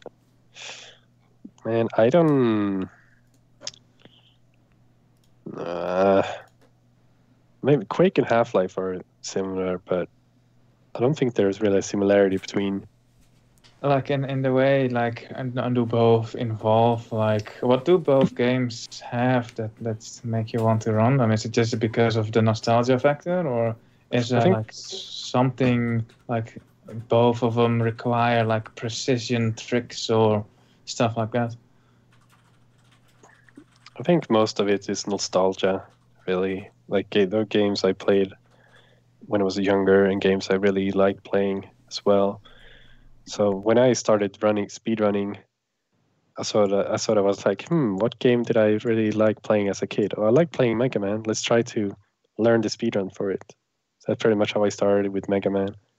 And same goes with like Half-Life. I watched like a video old speedruns, like, oh, that looks really cool. I want to do this, but I don't think I'm not really sure like if there are any similarities. I just like the games the way they are. Yeah, that makes sense. Yeah. I was thinking maybe, that's something that you learned from Megaman speedruns, like specific like not finger movements, because the controllers are very different. like the fact that like both runs maybe use like a specific reaction time requirements or something like that. Something that carries over, that would help you. But the games are too different, I guess. So think about the games you run. I don't know about you actually, yes, but I run like PS PlayStation games as well as GTA. I don't know. It's just nostalgia, just what I know as a kid. Yeah. Yeah, probably. Yeah, but maybe there was something. Yeah. I don't have any other questions. We've been through pretty much everything. We went through AGDQ and everything between Half-Life and stuff. Half-Life, Mega Man. Confusing me now. Oh yeah, the one thing I did want to ask, the Quake skip. We kind of speculated. I think we read that you're killing an enemy through a wall or something. What exactly is happening? I'll try and find a video of it. I can find you a video of it real quick. Okay. If you would like. What's happening is, well, let's see if it's the video might not be the greatest. But what happens is that you like the Thunderbolt, like the weapon that shoots out lightning. If you shoot it at very specific positions, like certain angles, you can hit stuff through the wall. Well, you don't really shoot through the wall, but I'm not really sure exactly how it works, but that's basically what it does. You aim at a certain position, you shoot, and then an enemy dies somewhere. But it's very, very precise. Oh yeah, I have a video right here. Okay, if you just put it in Skype, I'll open it. Sure. It's gonna mess up the cropping for a little bit, but it should be alright. Yeah. That shows the entire level, but I don't know, might as well, maybe. Yeah, it's alright. I'll play it.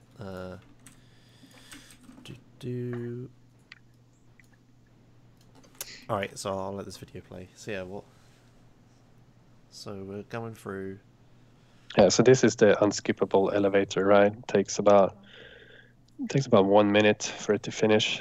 And while you're waiting for that, you can, do stuff without losing time, obviously, since you have to wait. So what it does here, he kills an enemy up there, because if he doesn't kill it, he can get in the way earlier. Well, later, I mean. So what he does is right now is he's going to grab a weapon, like the strongest weapon in the game, the Thunderbolt. That is located right over here. And now he's going back to that elevator. Not the big one, but this one. And he's going to aim at the very specific position at the wall, strafe out, and then shoot. And if he does that correctly, you see that his kill counter in the top right went from 6 to 7, which means that he managed to kill the enemy, final enemy, through the wall.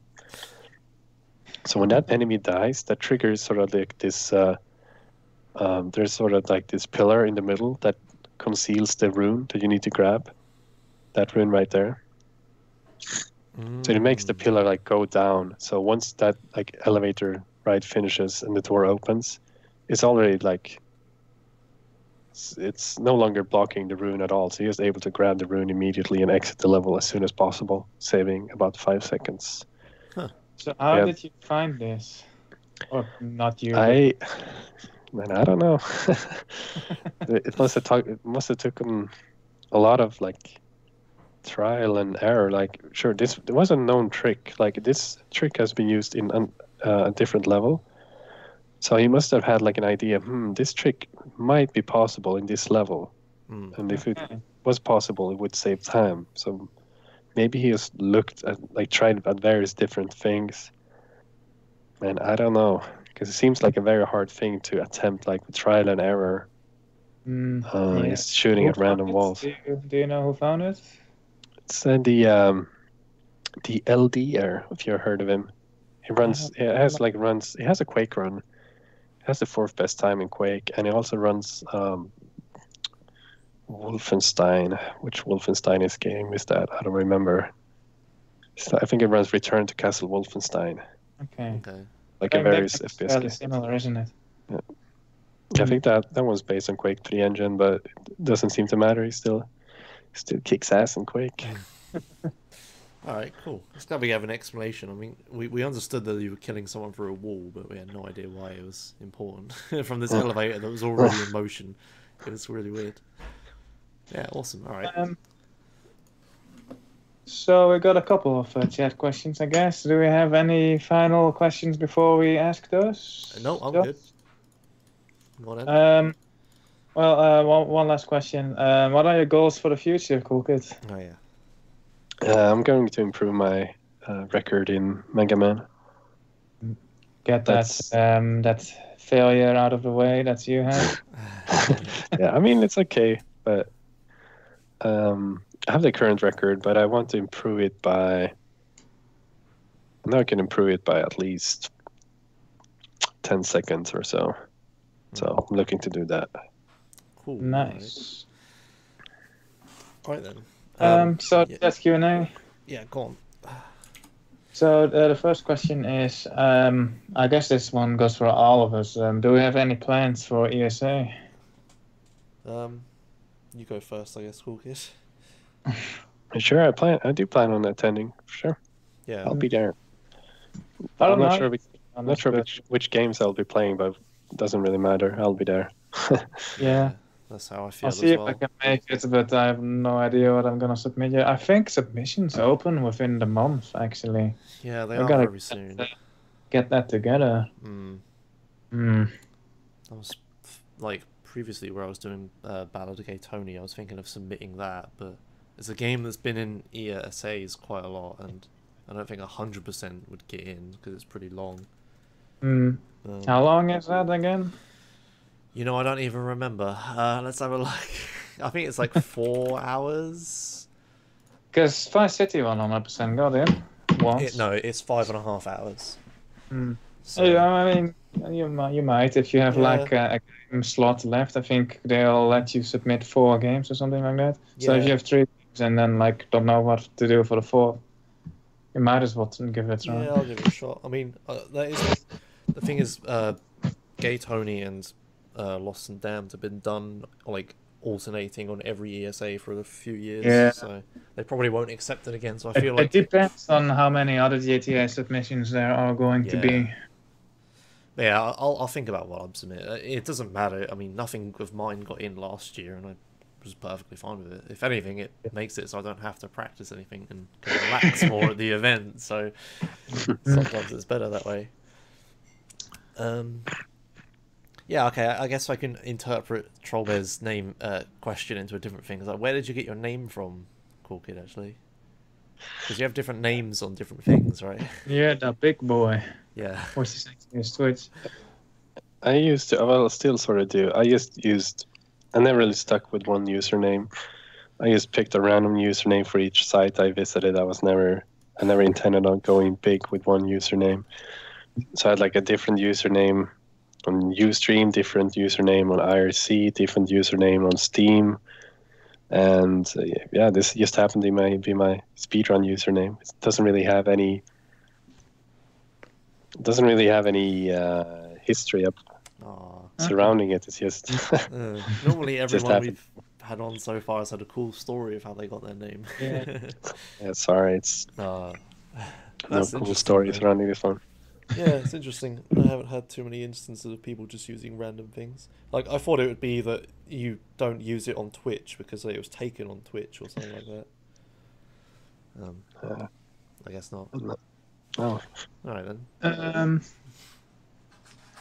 Next question. Yep. What are your favorite speedruns to watch? Not counting Megaman, Half-Life, and Quake, and maybe any other games that you run.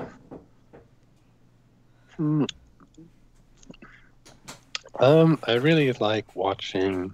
Well, actually, I have a current favorite thing to watch right now, and that is Ninja Gaiden by Arcus87 on Twitch. But I'm not sure if it's the game or just his stream that I really like watching. But he plays that game for 10 hours a day, 5 days a week. You guys might have heard of him, but he's quite a dedicated streamer. Damn. But games, I like watching Ninja Gaiden, like when he plays it. I like watching other Megaman games, but that doesn't really count since I like watching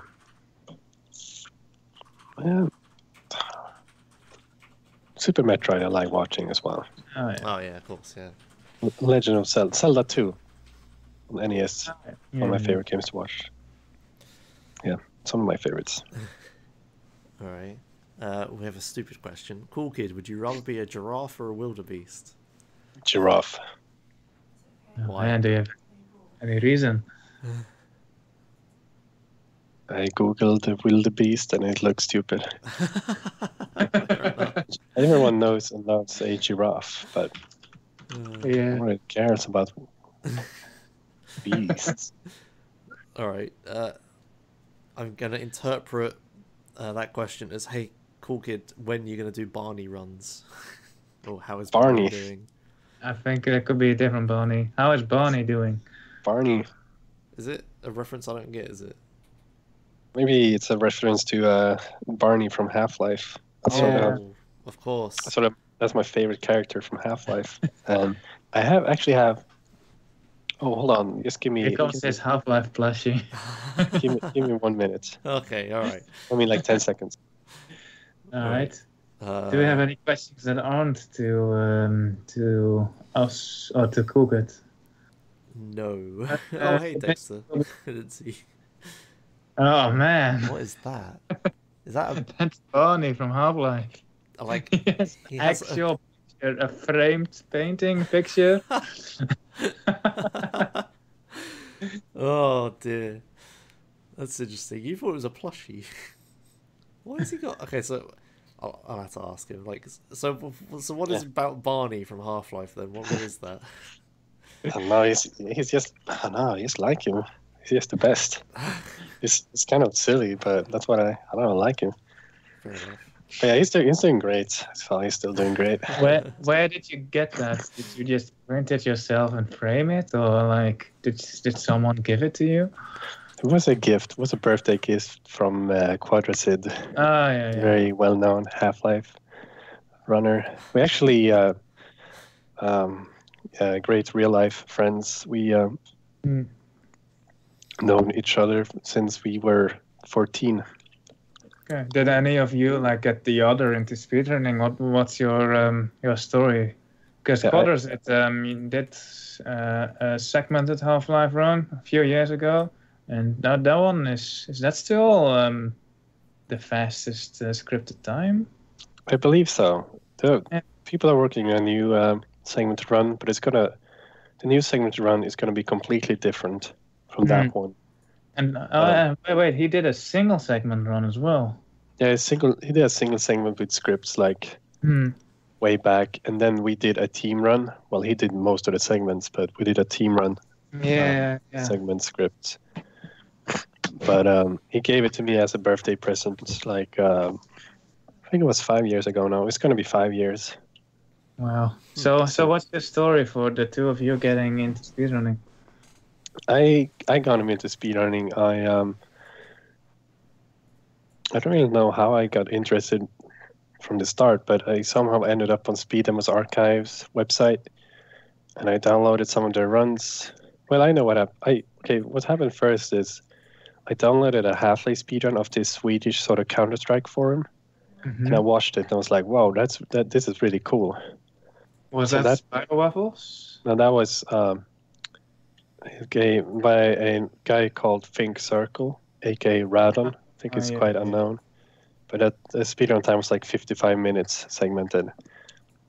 I hadn't even played the game, but I was still watching about, wow, this is really cool. So then I think I showed the video to Quadracid, and I was showing him like a Super Mario Bros. Video as well. He's like, whoa, this is cool. So then after that, we still hadn't played Half-Life, but we wanted to. And then eventually we got Half-Life and played it and sort of got interested in doing speedruns, doing things with it. That's sort of how it happened. Cool. Nice. I'm sure Josh has no idea who all these people are. Yeah, I don't. Yeah, I know all these names. Like Pink Circle rings a bell to me. Yeah, that's actually interesting to know. Next question. Well, we're talking about something still. No, the last question is from Taduva. Do you like Blue Shift? Yeah, I love Blue Shift because it has Barney as the main protagonist. It's my man. I don't get any of these Half-Life references. I need to play Half-Life. Damn it. Yeah, but yeah, Half-Life there's original Half-Life, and then there are two expansions that, like, the expansions occur at the same time, like play out at the same time as original Half-Life. Like they happen at the same time. Okay. But you play as a different character, so you like get to experience the events from different perspectives. And one of them in Blue Shift is from Barney's perspective. It's good. Love it. Okay, all right. Yeah, so I think I said this. It's just like the episodes from Liberty City that also take place at the same time. The same idea. I think it's a really cool idea. Yeah, that is. The more games should do that. I've seen like the only thing I can think of is like Lion King 3. Yeah. What was I going to? Oh, what do you think of Barney in Half-Life 2? Oh, I don't even care about him at all. No, I haven't even thought about him anything. No, nothing. Zero interest. Do you even like enjoy the second installment of the game that much? It's really fun to play through first time, but other than that, I don't replay it ever. It's like no, but it's very fun to play through it first time. Okay. All right. One from Dexter. Your favorite click and point game? Favorite click and point game is King's Quest 5. All right. Why is that? Why? I don't know. It's funny. It looks good. Has good sounds, music, and all. Just like it. I'm not big into point and click, but that one's fun. And also Uninvited on the NES is good. Okay. Okay. Yeah. The last one is Half-Life mods, I think. Have you ever speedran? How do you say that? Any Half-Life mods? No. Zero. Okay. Never done it. Huh. There's lots, right? Yeah, there's a lot. Yeah, I think. Yeah. There's like some more well-known ones, such as Day Hunger, and like Half-Life Wanted, and like Gunman Chronicles. I mean, but no, I haven't speedrun any of those mods. Okay. Hmm. And I think we're out of questions. Yeah. All right then, shall we move on to the end? Yeah, this was a long episode. Yeah, this was because of the whole GDQ. Last Yeah. episode we had the GDQ recap thing we did, and that was like a normal episode length. And this time we had that and an actual person to talk to about a game, so it took a long time. But it was good. I liked it. Yeah. He did a different format where you had like lots of little clips of just how the skips work from your PB. So it was nice to just go over it because it was like when I watched it at GDQ, it was like I didn't understand what was happening too much, even with the commentary. Yeah, Yeah, I was it's able to nice. follow some of it, but it's nice to get a more in depth still. Yeah. But that was Alright. thanks for being on the show. All right, no problem. I'm glad it worked out with your video clips, that they weren't Yeah, confusing. All right, nice. Yeah. So let's see what's on our list. Remind people to follow the guests. So yeah, your Twitch is. I need to link it because it's not Coolkid. It's the big boy. Big Boy. Right? I got it. With I at the end. And And- 2 O's. All right. I'm going to guess it's this. Yes, that's it. Yeah. Just to make my life hard. Go, Trying go to find follow it. the big boy. And us. And we have race targets. And do we have anything else to say? We need to find. We're trying to get the Fin Runs guy for next week, shouldn't we? Oh yeah. And oh yeah, how do you normally end your streams, Coolkid? Because we normally end this podcast the same way the streamer normally ends their stream. So how do you normally do that? I just clicked stop streaming, so click it right now. You don't even like say bye or anything. I do, so I'll say bye, I'll be back tomorrow, and then I even don't come back for tomorrow, and then I feel bad. That sounds about right. But I end my stream by looking for a raid target. So I'm like, who am I gonna raid? And then I Raid targets have become a bit old-fashioned. I feel with like the hosting thing. Like a Yeah, lot of yeah, people, they just host now, and that's it. yeah, okay, that's true. I meant to say host target. I never do raids like, oh, go into this chat and type this message. I'm just host. I just like link their channel, then host their channel. Okay. I guess we Right can do that now, I see that one of my buddies who were in the Megaman race is Oh. currently playing Megaman. It looks like. So I would like That seems fitting. go into his channel and host him. then. All right then. So put the link in Twitch chat, and then I'll do the same as well. Let's see. I'm not sure if he's still playing Megaman, but he was playing Megaman like I think 15 minutes ago. Let's have a look. Yeah. Go to him anyways, or host him. He is playing not Mega Man. It's some Gremlins 2, the new batch. All right. Yeah. He's a. Oh, and he's got a kid. Oh. Yeah, he's like. Yeah. I can tell you some background story on Andy. He was at HQ. He was part of the Mega race, but he's also a father of 6. Wow. But still being a godly NES speedrunner.